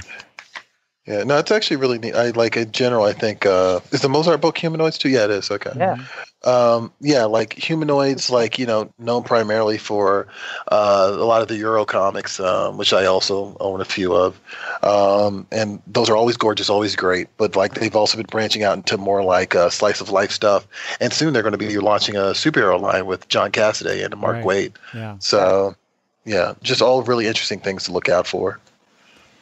Speaking of kid-friendly books, I want to jump back to page 309. This is Raina Telgemeier's Share Your Smile, which is her guide to telling your own story. So this was announced some months ago, and so she's coming out with this, and then later in the year she's coming out with another book. But this is, I think, a lot of where we're going to get some great comic book writers and artists coming in, years from now because of Raina Telgemeier, because she's sold millions of books with through graphics. I've become a fan of hers because my granddaughter Madison brought home one of her books and was reading it. I'm like, let me take a look at that. And now we own all of her books. I've even podcasted with my granddaughter talking about Smile, the original book that Raina came out with, because she loves it. My granddaughter loves it so much. And now to have this, I got to get this book and I got to give it to Madison because she wants to create her own comic book. She just the other day, George, told me she wants she and I to go into business together to make comic books. Nice. See, it all comes around. Eric, didn't we say that to our parents like 30 years ago, 40 years ago? Could you imagine what response we would have got from our parents about that? Oh, Come on. Please. It would not have flown in my house. So the subtitle of that is How to Write and Draw Comics the Raina Telgemeier Way? Yeah, basically. Yeah. I mean, learn from a superstar because that's definitely what she is. Yeah. Hey, and you talk about good stuff for young readers on page 303 from Fantagraphics. I just have to call it out. The title's Nuff Said. The Complete Life and Times of Uncle Scrooge, Volume 1. I mean, what more do you want? Yeah. Duck Goodness by Don Rosa. Nice. Yeah. Good stuff. Yeah, this Raina Telgemeier book, everybody's been looking forward to this, right, Eric? Mm-hmm. Oh, yeah. I mean, comic book stores, bookstores. She's Libraries, it's going to be everywhere. She brings people in. So that's a good thing for all of us. Mm-hmm. My next book here it's not a comic book per se, but it is about comics. This is on page 337. I thought this was interesting. The Forensic Comicologist. Insights from a Life in Comics by Jamie Newbold. So he's a comic book fan turned comic book retailer. Then he soon discovered the prevalence of scams in the world of comics collecting. And so this book is his, as it says, tutorial on how to collect wisely and reduce risks. Yep, so, I have that flagged. Yeah, really? Okay. That just sounds very interesting to me. I love it. Actually, right next to it is actually something that's near and dear to my heart: the British comic book invasion. Like I guess a history of like how the 80s and early 90s had rejuvenated comics, but it came from the British creators, the UK creators. I actually also wanted to point out, I mean, we talked about this earlier, but Infinity 8, number 11, is in this Must catalog. And everybody should read Infinity 8. I just think it's just a fun book. Like on the show, like a few weeks ago, like I was talking about the previous arc in Infinity 8, which was about a spy who likes to take selfies. and how counterproductive that is. And and in the midst of all that is like this plot to like resurrect Hitler. That's awesome. It's just nuts. It's just insane. And it was like such a breath of fresh air when I just randomly read it. Like, I think it was like one Sunday morning. I was like, I'm really glad I read this. This is actually a lot of fun. Just a fun series of 3-issue stories that they like just knock out. You just told me about the spy taking selfies. Reminded me of a plot point in the show Barry from HBO. Did you guys see Bill Hader and Henry Winkler's show Barry? No. Well, Barry is a hitman, very good at his job, but he's a little burnt out and he wants to pursue acting. So when he goes into Henry Winkler's acting class, everybody in the class is asking him about his social media presence, and he doesn't have one because he's a hitman. So they encourage him to create a social media page, and he changes his name, but his picture's there. So, of course, people find him via his Facebook page. and none of that goes well. But, I mean, that's what that reminded me of. That's funny. And, Lineforge does a whole mess of stuff under their different imprints. So earlier in their section on page 326, they have the Underfoot Volume 1, The Mighty Deep. And then they also, on the next page, on 328, have the Ballad of Yaya, Book 1. I guess it's Fugue. I'm not quite sure how to pronounce that. But both of these look very interesting for maybe the Underfoot might be for younger readers, whereas the Ballad of Yaya might be maybe teens. Well, they're both helping hands, so I guess maybe younger readers. See, one is Caracal, so that's the younger brand, and I think Magnetic could be teens. Is that right, Troy? Is that how that goes? Actually, I'm not sure. Like, actually, it's a very good question. I wish I could answer that, but I think like they have so many imprints, I can't keep up. Yeah, it's hard to keep up. Yeah. And, going back to the page you guys were on a little while ago on page 336, Eric, your granddaughter might be interested in Middle School Misadventures by Jason Platt. So just calling that out there for younger readers. Yeah. Well, Eric, what else did you say you had? Or Troy? There was only one other thing I had in here, which was Adder Gull, which is from Titan Comics. It's from the creator of The Death of Stalin, which actually I think just got nominated for an Academy Award. That's right. A lot of people don't realize that came from a comic. Yeah, it was originally a comic. I think to Titan's credit, I think they knew that they had something great on their hands because they were pushing it pretty hard before the movie came out. So, but yeah, it's just an interesting. It's a slavery revenge story. It's one of the Black History Month titles. So something to look out for too. And like a lot of the Titan stuff, it's a European comic. So, see, Eric, I'm not the only guy who likes European comics. No, yeah. I'm right there with you. Makes me want to read more of these things. Yeah, awesome stuff. I'm going to jump back to Oni Press for one thing, real quick, just because I enjoyed this book so much as it's been coming out. This is Shadow Roads. It's the first volume collecting issues 1 through 5 of that series. It was kind of a surprise hit to me in terms of how much I liked it, and I didn't realize that they were even going to be doing this book. It just kind of was there one day, and I ordered it because it's done by Cullen Bunn and Brian Hurt, and AC Zamudio on art. So if you liked Cullen Bunn and Brian Hurt's Six Gun, also from Oni, then I know you'll like Shadow Roads. So people should check that out. Yeah, actually, that's interesting. That's a great pitch because I actually really did like Six Gun. So yeah, actually, we'll check this out because I kind of didn't quite catch this one before. And then my final thing out of the previews book on page 386 and 387, as I'm frantically pushing the button to get down to that page in here. This is Queen of Bad Dreams from Vault by Jordi Perez and Deirdre Kelly. Just a character having or a story having to do with dreams and what they call figments. Sounds really interesting, but I really dug the variant cover image, which is an homage to the old DC book, Madame Xanadu. Yeah. I love that. I love when they do that. Mm-hmm. Actually, Bolt's done a couple of those like that, where it's just like just a straight up throwback cover to like comics of yesteryear. So that's really cool. I had two on one on page 360 and one on 361 from Silver Sprocket. I think our friend Dan might be a dolphin one shot. A $5 20-page book, and I'm just going to give you the quote at the top of the solicit. It's by James Stanton, by the way. He tried to pass it off as back sweat, but there's no mistaking a blowhole stain on the back of a shirt. Well, hey, you don't need to read any more. Sign me up. Right. Then on page 361 from Source Point Press, you have Floppy Cop number 1. Now, you would think it would be about floppy copies of comics, like everybody calls them floppies, but no. It's by Dan Doherty and Seth the Moose.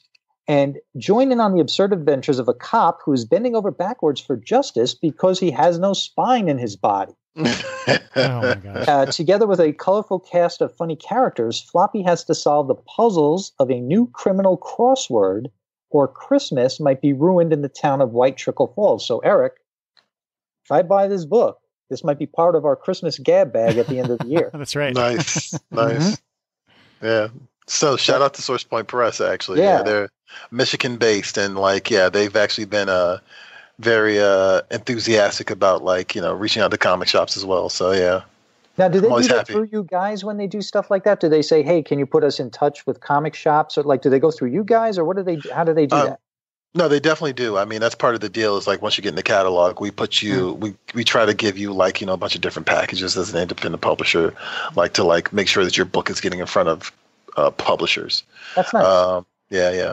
But yeah, on top of that, they just they've gone the extra mile with us and have made sure to share in our videos and talk with us and our Twitter feed, and just make sure that they're engaging the audience and engaging us, and just try to create some sort of mutual admiration for them, which I think is important. So I encourage all publishers to do that.